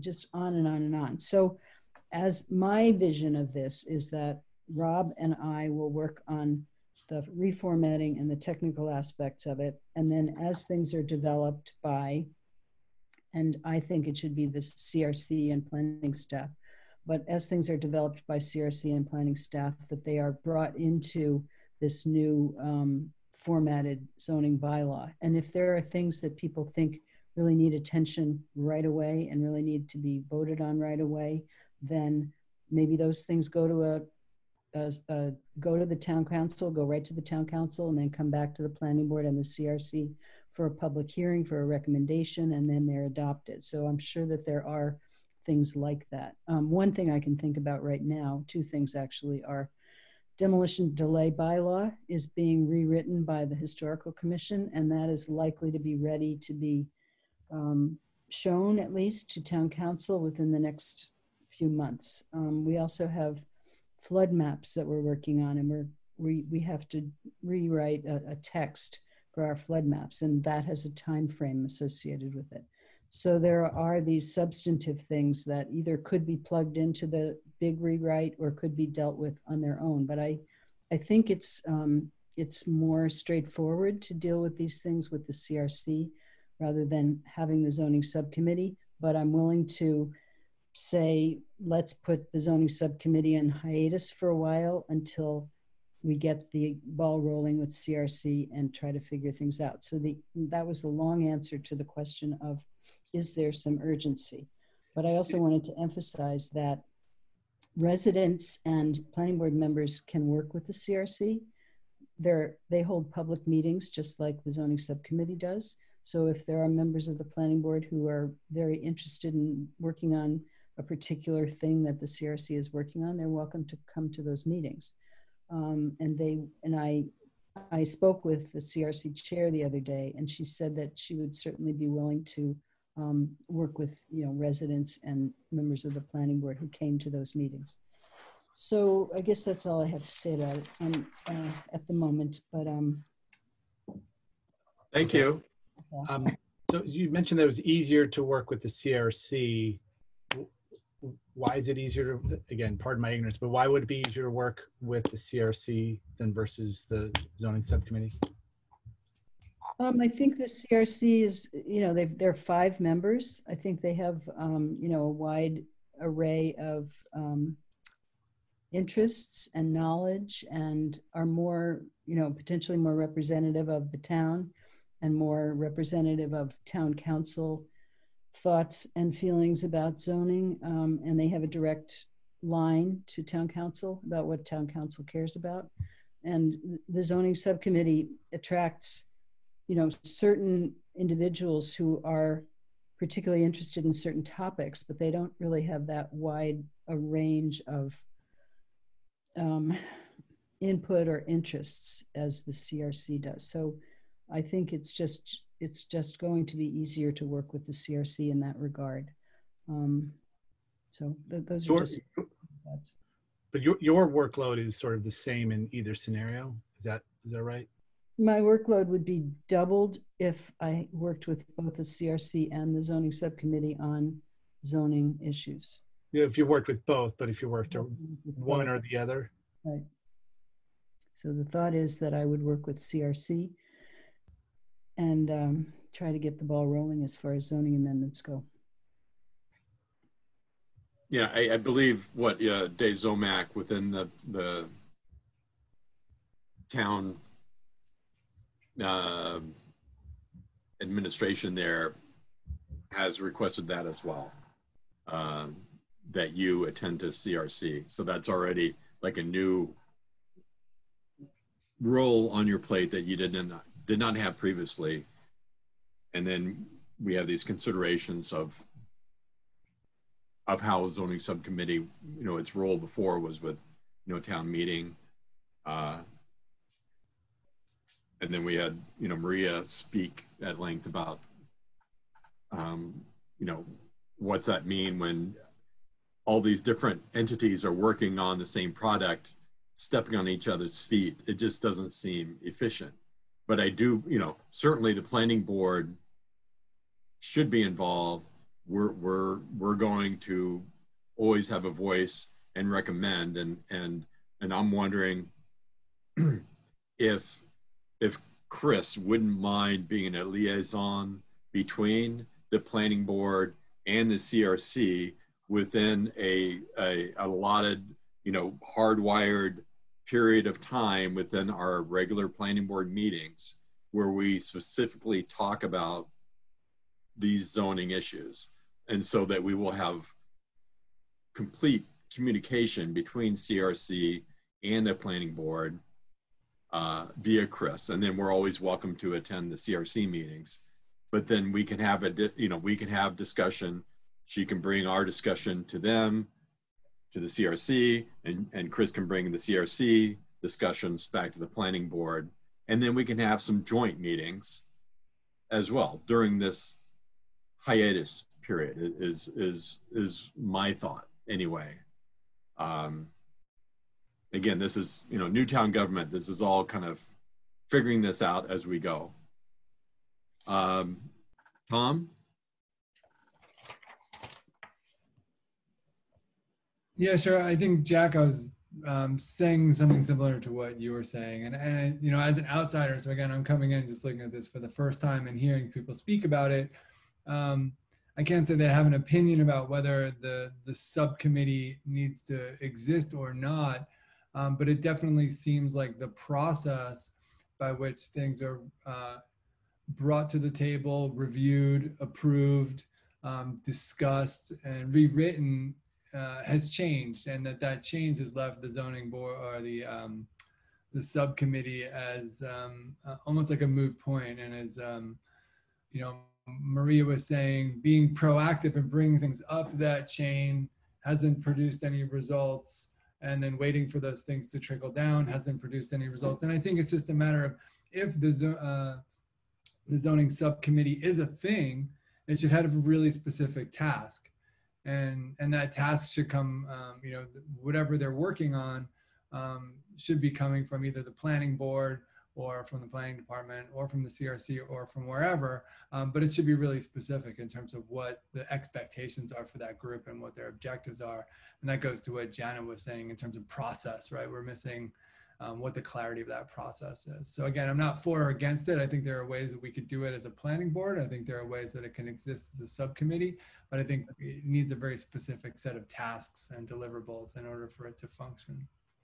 So yeah, on that note, process is something that I think we need to figure out, because I don't know if Pam can put the flow chart back up there. Yes. But I think what we're talking about is on the top margin of this chart. It's not, we're like above, we're off this page, and I think we need to figure out that process that is not, here we go. But anyway, this is, town council has deadlines with regard to formal proposals set before them and timelines and things like that. But prior to all this, I think we need a process to get figured out in terms of how we communicate with CRC. And again, I propose, Chris Brestrup kind of being a liaison. We can have, we can have people attend the CRC meetings, bring their ideas, but bring all the ideas to the planning board as a whole versus a subcommittee, because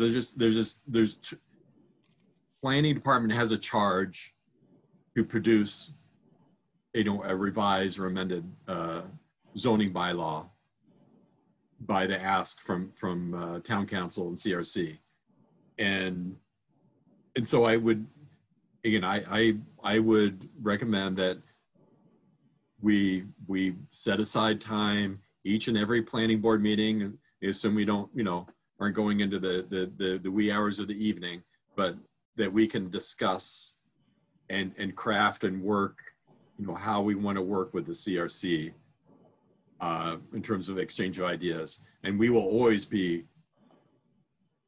able to cast, form an opinion and recommendations on things, but we won't be the main architects for the little fine-tuning things that were done before, by the zoning subcommittee. These are bigger things, bigger, heavier lifts than we are accustomed to. And that's why the planning department professionals are taking this on and have been asked by the town council to do so. And Janet, please. So when Rob Moore came, this actually, it might be helpful for people to listen to the March 4th meeting where Rob Moore made a presentation. He was talking about hiring consultants about downtown heights, setbacks, the BL, what they call transition zones between the general business area, which has 5-story heights, and then the neighborhoods, because the BL serves as a combination of developing housing businesses, but also buffering the neighborhoods from the intensity and the heights of the BG. He also wanted consultants on the signs. And then we talked about inclusionary zoning, which has been a hot topic. And amongst the planning board back in March, we were talking, so he was saying would work with the planning board on sort of having the planning board set priorities on the issues in the zoning bylaw rewrite, like working closely with them. So I'm wondering if that idea of hiring consultants has disappeared or has it changed?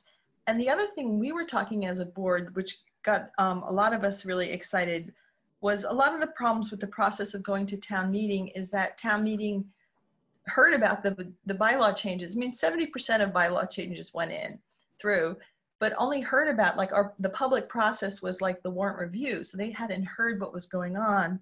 And so we were talking about, with Rob Mora, about having kind of on the planning board website, kind of, these are the bylaws we're working on. This is what we're doing, look at a place for people to give input and also to have public meetings. And Rob Mora was saying, we're gonna have lots of public meetings on big issues. And so that's something that the planning board can facilitate.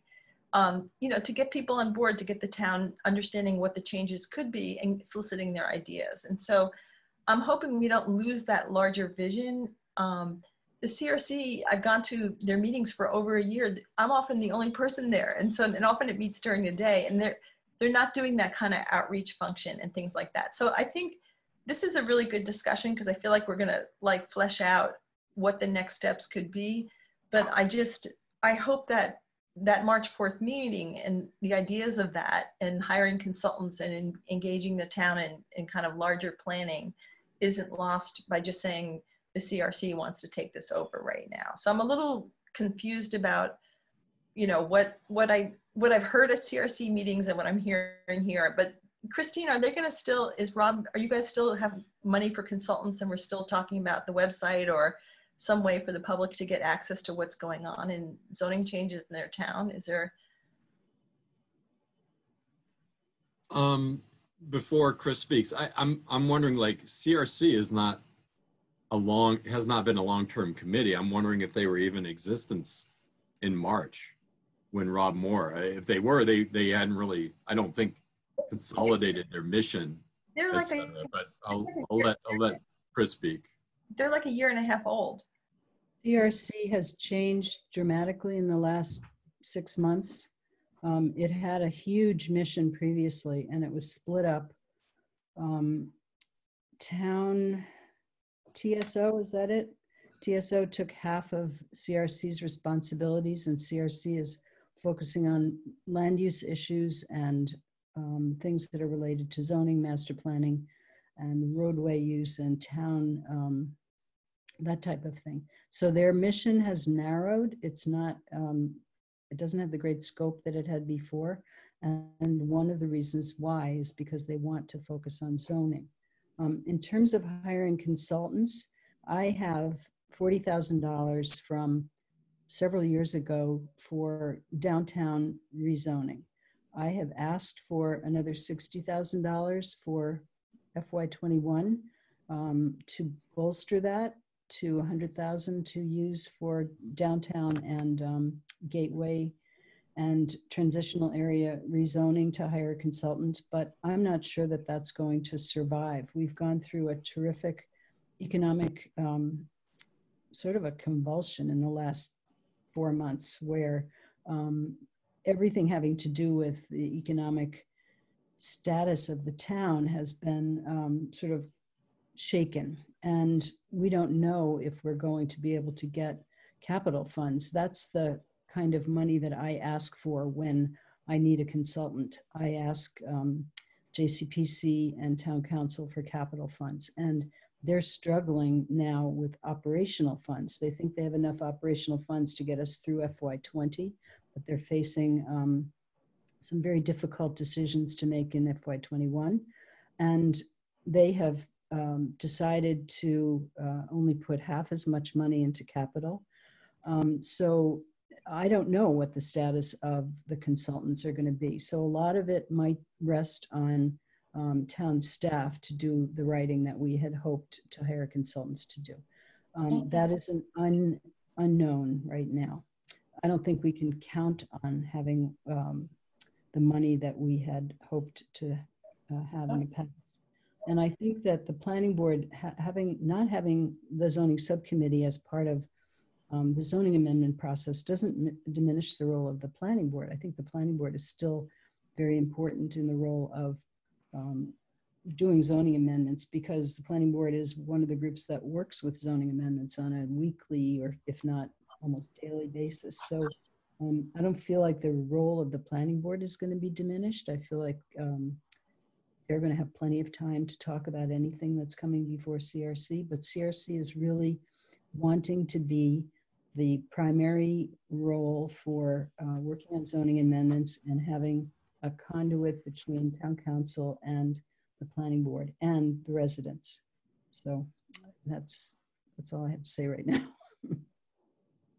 Yeah, I mean, those are good points, Chris. I feel like we can't be rewriting things that other people are rewriting. It just makes no sense whatsoever. But our mission is definitely to review and make comment and recommendations on the bylaws. And it's great that there is that component within the planning department that is dedicated now to the rewrite at the request of the town council.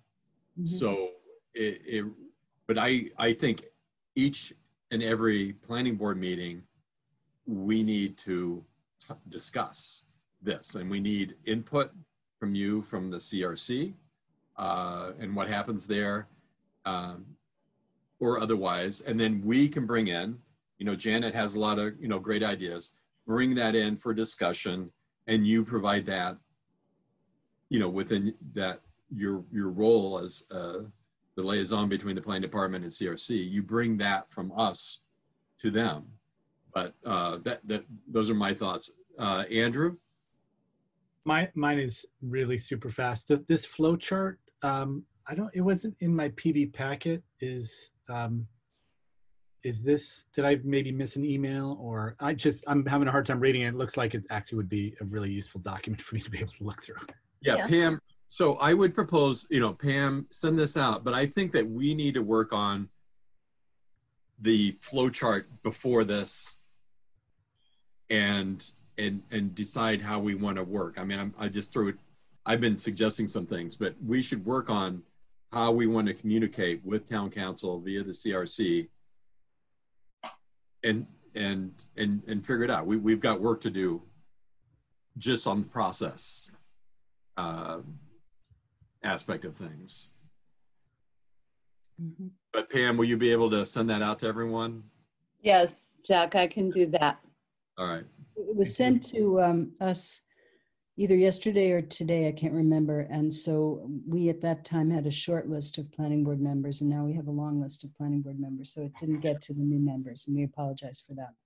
No problem. Thank you. And we had a similar flow chart for the master plan refresh or update, but the master plan has officially been set aside because of bigger, more important pressing things and COVID, etc. But the zoning bylaws are still the priority that's moving forward. But you might as well send send us all that, the master plan flow chart, just so for informational purposes. Pam. Doug?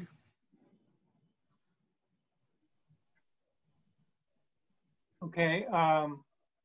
As I've been listening to this, I've been tempted to suggest or ask whether we could get Rob Mora or somebody from CRC to come to attend one of our meetings, and we can actually talk to them rather than speculate about what's going on with them.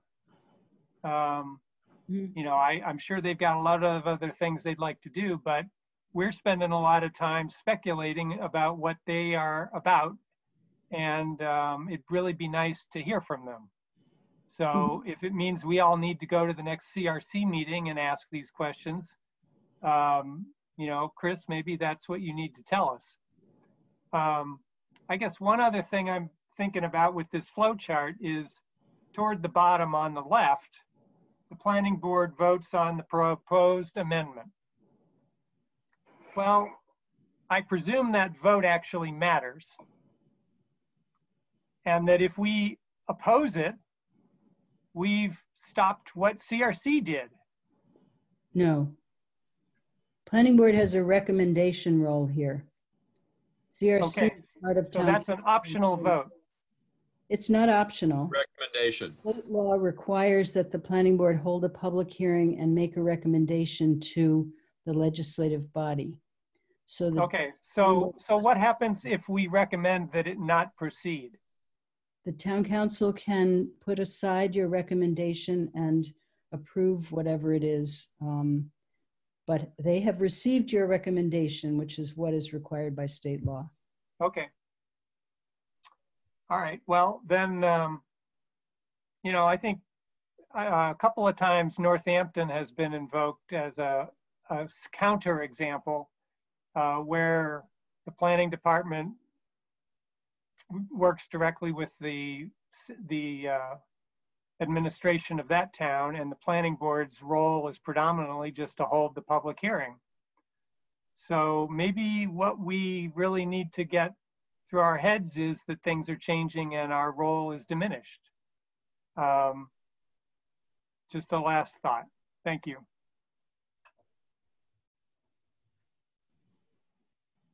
Thank you. Thank you, Doug. And Janet?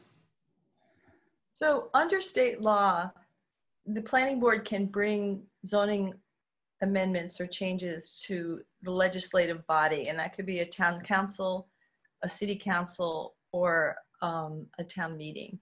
And then under state law, we have to hold a hearing with the public, you know, also to notice requirements and make a recommendation. I feel like, so those are two legal things, and you know, you can't diminish those or reduce those. I don't know why we're talking about like the diminishing of the planning board and the role. You know, when Rob Mora came and talked to us, there was no talk of that. When Mandy Jo Haneke came and talked to us about this flow chart, it wasn't like we're going to try to shrink the planning board's involvement. She was talking about working with, you know, closely with the CRC, you know, all the little arrows that go back and forth. Because one of the problems is like, what happens if they're working on a zoning bylaw amendment and we have some suggestions of changes and we think they're really important? We could actually start our own amendment, and you wouldn't want that to happen. So the idea was to work collaboratively together to come up with some good things. Collaboration to the point of holding, instead of two separate public meetings, having one. And so, you know, we could right here, right now, reduce the power and the size and the scope of the planning board and diminish. I don't know why you would. I mean, I don't know, you know, if we feel really strongly that mixed use buildings need to, you know, have some clarification because they kind of don't make sense, or apartment buildings don't make sense because no one wants to build them because it's the mixed uses. So like there's a lot of, there's so much expertise in the planning board in terms of working with the bylaw. If we want to, as this group, you know, with many new members, reduce the role of the planning board just to kind of holding hearings and saying yes or no, I guess you could do that. I don't know, how did we get there? Because Rob, you know, no one has suggested that through the pandemic. I have gone to CRC meetings, and you know, a lot of these discussions that are talked about, I don't see in the minutes. Haven't seen at the meetings I've attended or listened to. So I'm kind of just wondering, like, where are we going and why? And I think Doug's suggestion of having Rob Mora come and maybe Mandy Jo Haneke and all of us sitting down and hacking through a process. But I've gone to these CRC meetings for a long time, and they're struggling with their role and what to do. It's not like they're workshopping zoning bylaw amendments right now. And so part of me feels like, when I was thinking about the zoning subcommittee, I was just thinking, let's just see what they come up with. If they have very specific zoning amendments, we'll know through Christine, or I'll go. I think anybody should go. And we can say, hey, this is what they're working on, bring it to the planning board. The planning board could say, hey, this is super specific. Maybe the zoning subcommittee can look at it and see how this little clause affects these 6 other spots. When you do inclusionary zoning, you're kind of all over the bylaw.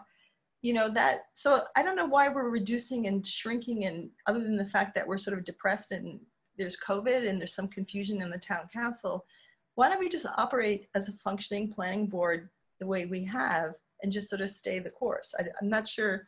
And also, I don't know, this thing kind of erupted, getting rid of the zoning subcommittee in the middle of August, that I'd never heard of before. So I think this is a good discussion to have, but I'm not sure how did we got here in a funny way, or why we should be deciding today or next week or in 2 weeks to really kind of reduce the power and the scope or the ability of the planning board to be involved in, planning and zoning in Amherst. Like, how did we get there? Hey, well, before I let Chris speak, I'm just thinking that we're at the directive of the town council. I mean, we're a board supporting. They tell us sort of, they're elected officials. They tell us what they want from us, and I think and they have asked Chris to interface with the CRC now. And I guess that's kind of symbolic of how they want the planning board to work. I don't know that we're diminished by any means.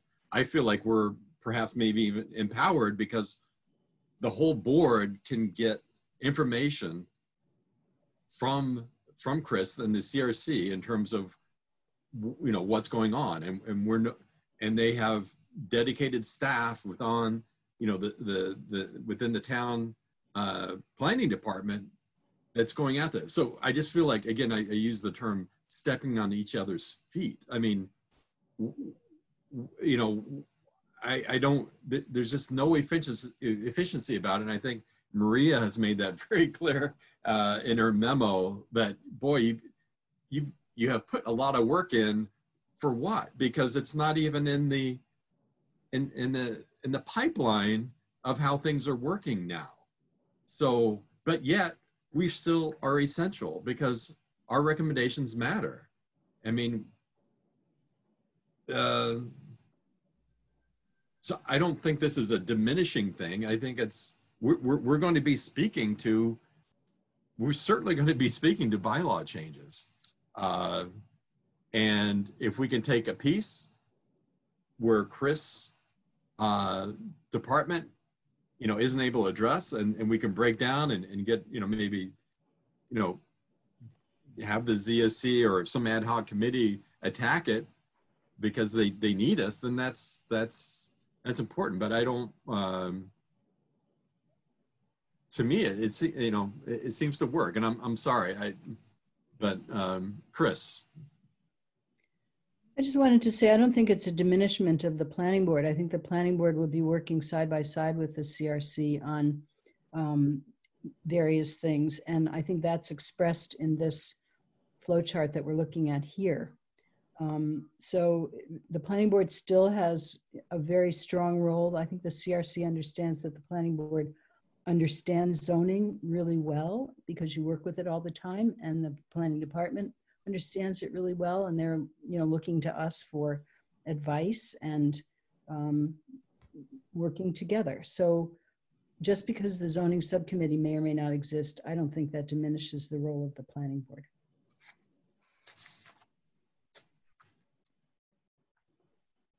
And may I just say one more thing?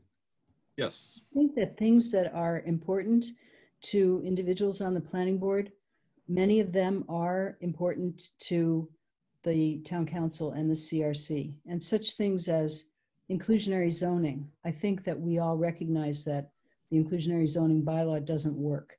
It works in some cases, but it doesn't work in other cases. And it needs more, it needs attention. And so those kinds of things are not going to get lost during this process. Those are some of the most important things that we're going to be dealing with. And we're in a different economic situation from the situation that we were in when we first started talking about inclusionary zoning, 10 years ago. And now we're in a different situation. I mean, there's so much development that was happening in Amherst and will continue to happen that I don't think we're afraid of dampening the desires of people to develop things in Amherst by tweaking our inclusionary bylaw. And I think that may be one of the things that Janet is I know Janet is very passionate about inclusionary zoning. And that may be one of the things that she's worried will fall by the wayside, but I don't think it will. I think that everybody recognizes that that's a big issue that we have to deal with. So I just wanted to offer that as a kind of a bomb in Gilead, if you will, to this discussion. Maria, please. I just want to say, I don't mean to sound like a Debbie Downer. I was just trying to give some history about, how the DSC has tried to be proactive and how the town council really is just trying to get their feet under them. And so I am excited that once they come up with a directive for us, that we can dive deep into it, whether it's with the planning board or zoning subcommittee or the MPIC that we've talked about, this committee, master plan implementation committee. There's so many exciting things that could come our way. And so I don't mean to say like, I'm trying to, dissolve work or whatever. I'm just saying, let's not throw another cook in the kitchen right now because there's a lot of moving parts. That's a lot of analogies, but so I'm just saying for now, let's lighten the load on the planning staff. Let's hear from CRC what they want us to maybe, study, and hopefully there are things we're interested in too. And I don't know if the newest members saw the top 3 lists that we, as a planning board discussed. It was like downtown something. I don't know exactly. I mean, downtown's pretty broad, but it's not like there are different aspects of downtown, but I think we kept it really broad. We didn't specify. Another was housing. That's my thing. I'm carrying the torch for that, is to unlock parcels and diversify our housing stock. And then the third one was it inclusionary zoning? No? What was it? It was recodification. But I think inclusionary zoning is included in downtown revitalization and anything having to do with housing. Yeah, so it was pretty big, broad topics, but we sent to CRC like our top sort of initiatives and priorities, and then hopefully, I don't know when, but they'll come back to us with something that maybe they either discuss with us or task for us to study, or I don't know what. But for now, yeah, I just want to pump the brakes on, creating more work and more random studies until we know where we're going. So I just want to say, I'm not trying to say like, let's do less. I'm just saying, let's wait to hear what it is that we should be doing. Yeah, so I feel like we should continue bringing, ideas directly to the planning board, not in a committee setting, but bringing it in and then having Chris, deliver that to the CRC, bring in information from the CRC. But I think we have a lot, of good ideas that need to be heard that we can all discuss. But I do feel like we kind of need a flow chart that's a precursor to the one that's on their screen right now. Janet? So we actually have an extra meeting at the end of this month, and I wonder, like, if we could sort of devote, if we don't have, I'm hoping that we don't have a lot of permits and things like that, but I wonder if we could devote that time to talking about, the master plan implementation committee, if we want to start that up, or committee assignments, because we have a lot of stuff. So maybe, we have a lot of new members, and so maybe we can talk about what each committee does and how those things fit together. I would encourage people to read the minutes of the CRC and things like that, because right now they're working on housing policy. I'm not sure what they're doing specifically. I don't think they're working on any specific zoning things. And so but maybe, you know, people could read up a little bit on that and things like that. So maybe in our last extra meeting in the month, we could talk about, you know, who's doing what or who wants to be on what committee. And if we do the master plan implementation committee, people should look at, you know, chapter 10 of the master plan, or maybe the new members can do the heavy lift and read the master plan, because there's a lot to that too. So I don't want to like throw all these things out, but I do think it's like a time for sort of reorganizing and remembering and things like that. So that's just my suggestion. Yeah, I do believe that, you know, master plan discussions and the zoning bylaw can be, you know, part of our regular agenda item. And, you know, the agenda can kind of be decided before we meet, but certainly allotting, you know, time to talk about either one of those, although the zoning bylaws is going to be the more important thing. But again, I think it all starts with coming out of the, you know, from Rob Mora, the building commissioner, and the planning department in terms of, you know, their draft, and then we can start commenting, and that'll get the discussion started. But we do need work, I think, with that flow chart.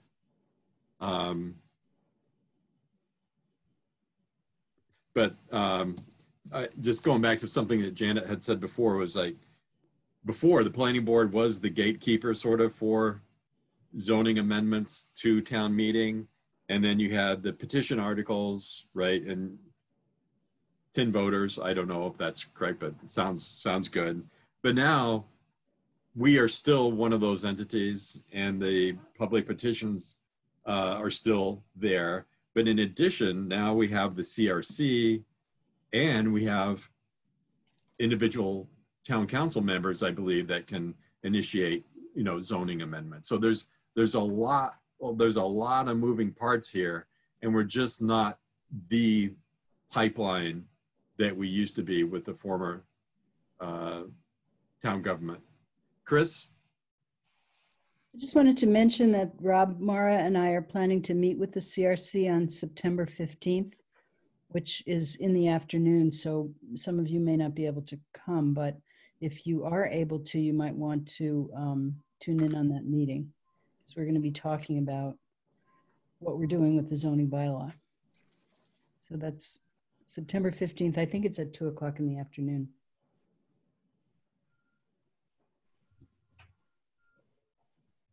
Just putting that in my calendar. Okay. What time is that, Chris? I believe it's at 2. I think that's when they generally meet, but I can confirm that for you.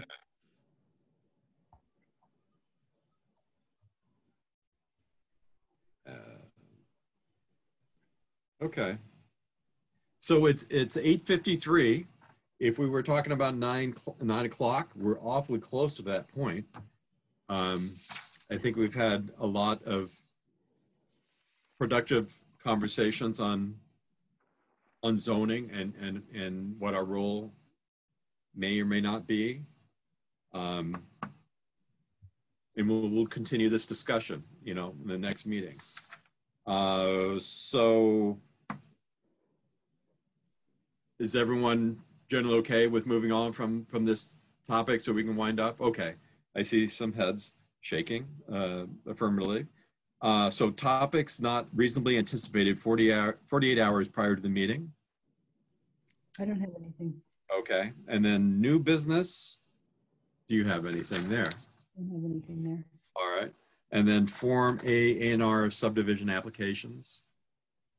I would like to ask Pam if she remembers if we have any new A&Rs. I have this feeling that we have a new A&R that's gone to Jason, but I can't remember. Do we have a new A&R, Pam? That is ready for tonight? No, we have something that's going to come up on September 16th. And can you remember what that is? No, I don't, because actually it hasn't gone to Jason. It's going to go to Jason on Friday. Okay. When I'm in the office on So Friday. We do have a new A&R, but not for tonight, for the 16th of September. Okay. Upcoming ZBA applications? Chris, I'm behind the loop in that because I haven't been to the staff meeting. So I'm I'm not aware of anything new. not aware of anything new either. Okay. And then upcoming SPP, SPR, SUB applications. We do have one application, which I may have already told you about, which is the library wants to put a tent on their front lawn to conduct library business. And that'll be coming to you on the 16th. Okay.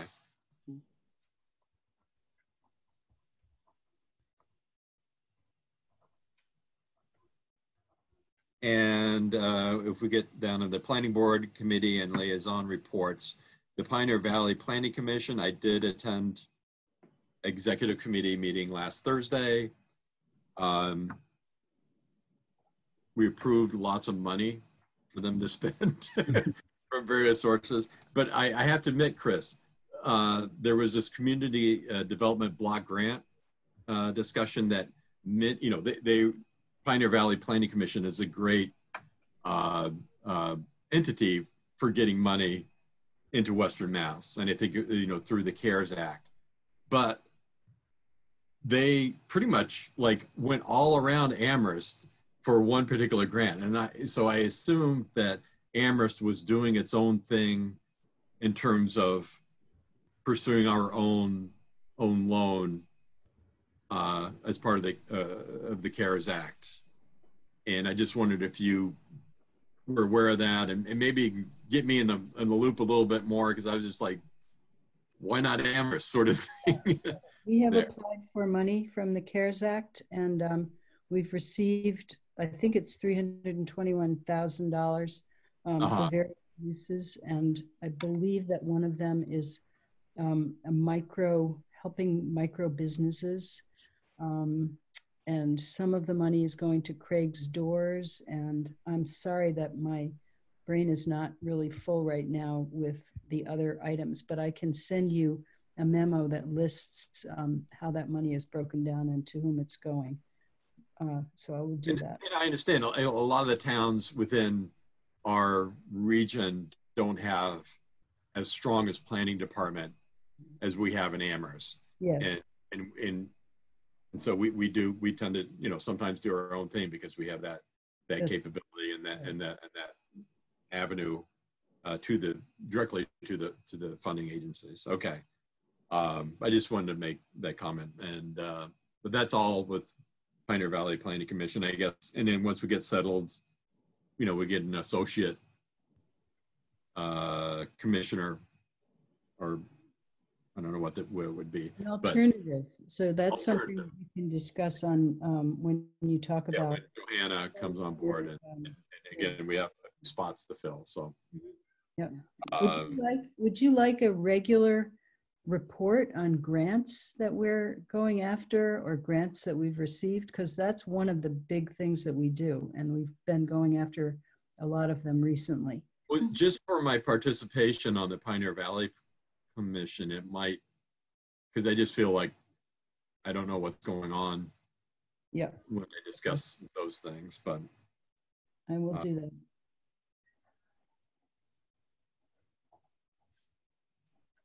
And so, Mike, you know, we thank his, you know, service, and we're going to miss him. But he was our liaison for the Community Preservation Act Committee, and I don't know if they've met, but again, if next cycle we get Johanna here, and we'll start nominating some people and get, you know, all of us involved to the extent that people are interested in these things. The agricultural commission again has been vacant. Then the design review board, same thing. But I don't know if you can speak to the CPAC or the design review board. Do you know anything, Chris? Yeah, I know that CPAC is starting its work earlier this year. Sonia Aldrich, who's the comptroller, is their staff person, and she's starting their process in mid-October. She's asking to have applications received by then. So we're working in the planning department trying to figure out if we're going to apply for anything. But the categories are housing, affordable housing, recreation, open space, and historical commission. Yeah. Yes. So, so we've been thinking about this, and I'm sure that members of the community have been thinking about this. So if there are things that you're interested in applying for, you might want to just let me know so I can put it into the pipeline. But that is coming up on October 12th. So they're going to be starting to meet once they get their applications in from all the various service organizations and entities that apply for these funds. They are going to have to go through them and then decide what they're going to recommend to town council for funding. Usually they don't start that process till like November, December, January. Thank you, Chris. And the design review board, nothing you're aware of? Design board is going to be meeting soon, I think sometime in the next 2 weeks. And one of the topics they're going to be reviewing is the wayfinding signs. We have designs for the wayfinding signs, but we need to secure locations for them. So that's one of the things that's going to be talked about. And I know what the other thing is, but it's not coming to mind right now. So yeah. So I know that the signage was a big deal for the aging committee come up with in terms of making the town more accessible, and that'll be good to get some progress on that. The zoning subcommittee we've already discussed. Report of the chair. I wanted to thank Jack. Hey, Jack. Oh, yes. Sorry to interrupt, but I had my hand up and I wanted to say I'm sorry, I didn't see it. Yeah. Before you moved on to the next thing. Since we have these new members and we're going to have to do new assignments for our liaison to these other committees, I was wondering if Chris or Pam could just put together a list of these committees and when they meet, so that as we're thinking about whether we'd be interested in joining them, we can take into consideration our schedules. Yep, we can do that. That would probably help the conversation when we actually get to it. Good idea. Thank you. I don't know if you have it on your list, Jess. Sorry to interrupt, but also since we are some new members, I'd love to sort of introduce myself formally if we get to a point in the agenda. I was going to do that, Andrew. I figured you were. I'll back off. I'll back off. And Andrew, please tell us a little bit about you. Oh, caught me off guard. Well, I wanted to say hello and that I'm very excited and happy to be part of the committee here. I am a longtime Amherst resident. I actually have done kind of 2 tours of duty here. I did K through bachelor's, lived in North Carolina for a long time, and then I came back and have been here for about 12 years. My background, I actually have a degree in landscape architecture. I've studied some regional planning, but I've been in the private sector in banking for the last 20 years, and my roles have been to help determine the optimal geographic distribution of our branches and ATMs. So largely it's a planning / real estate function. And so I hope that that experience maybe can bring some new opinions or ideas to the board. I'm looking forward to getting to meet all of you and sort of learning more about what you do and your interests. But I'm super excited to be here and wish it wasn't via Zoom. Thank you. I appreciate that. Tom, would you mind telling us a little bit about your background and interests? Sure. So I am a resident of Amherst. I have 2 children going to public schools, one in elementary, one in middle school, so at Fort River. My wife is a UMass alum, native of the area. So we came back here from New York City and from Boston. I had 7.5 years of architectural training. So my master's degree is in advanced architectural design from Columbia. So I've been studying architecture for quite some time and working on a variety of kinds of projects, from high-end residential to working at larger firms, working on public process for, I was at a firm called CBT in Boston and worked with them on some sort of air rights projects and all kinds of different things. And over the years, I sort of evolved into sort of a designer of many different things. And so my work is in large in scope, and I actually own a branding agency here in the area. And I do branding design and marketing and promotion for companies like Bueno y Sano and Tea Guys and other Bart's Ice Cream, different organizations in the area, done complete rebrands and stuff like that for them. While working as a partner or collaborator with an architecture group out of Boston, and we do memorial projects. So we enter public memorial projects probably every once a year. We'll submit something. We're finalists for the Martin Luther King Memorial and the Boston Commons. So I was on that team. We were one of 5 finalists for that. So we've been working, we finished a memorial for the abolition of slavery in Nantes, France, which is like a €5 million project right on the waterfront there. So, I've been involved in a wide array of projects, and I'm just really, my research, and I'm a professor, I teach architecture at Hampshire College now. I was joint appointed at Amherst College and Mount Holyoke College for the first 10 years of my tenure here. But I teach architectural design and graphic design as well. And my research is focused on human-centric design and the human experience in relationship to form and style. So I'm just excited to be here and see what I can contribute, whether that's from a design aesthetic point of view or from a community ecosystem point of view. I'm excited to play a role. Thank you, Tom. Are you licensed? I'm not licensed, no. I don't. Would there be a license? I know architects have to do so much. It's like it's not a 4-year. Minimally, it's not a 4-year thing. You got to go 5.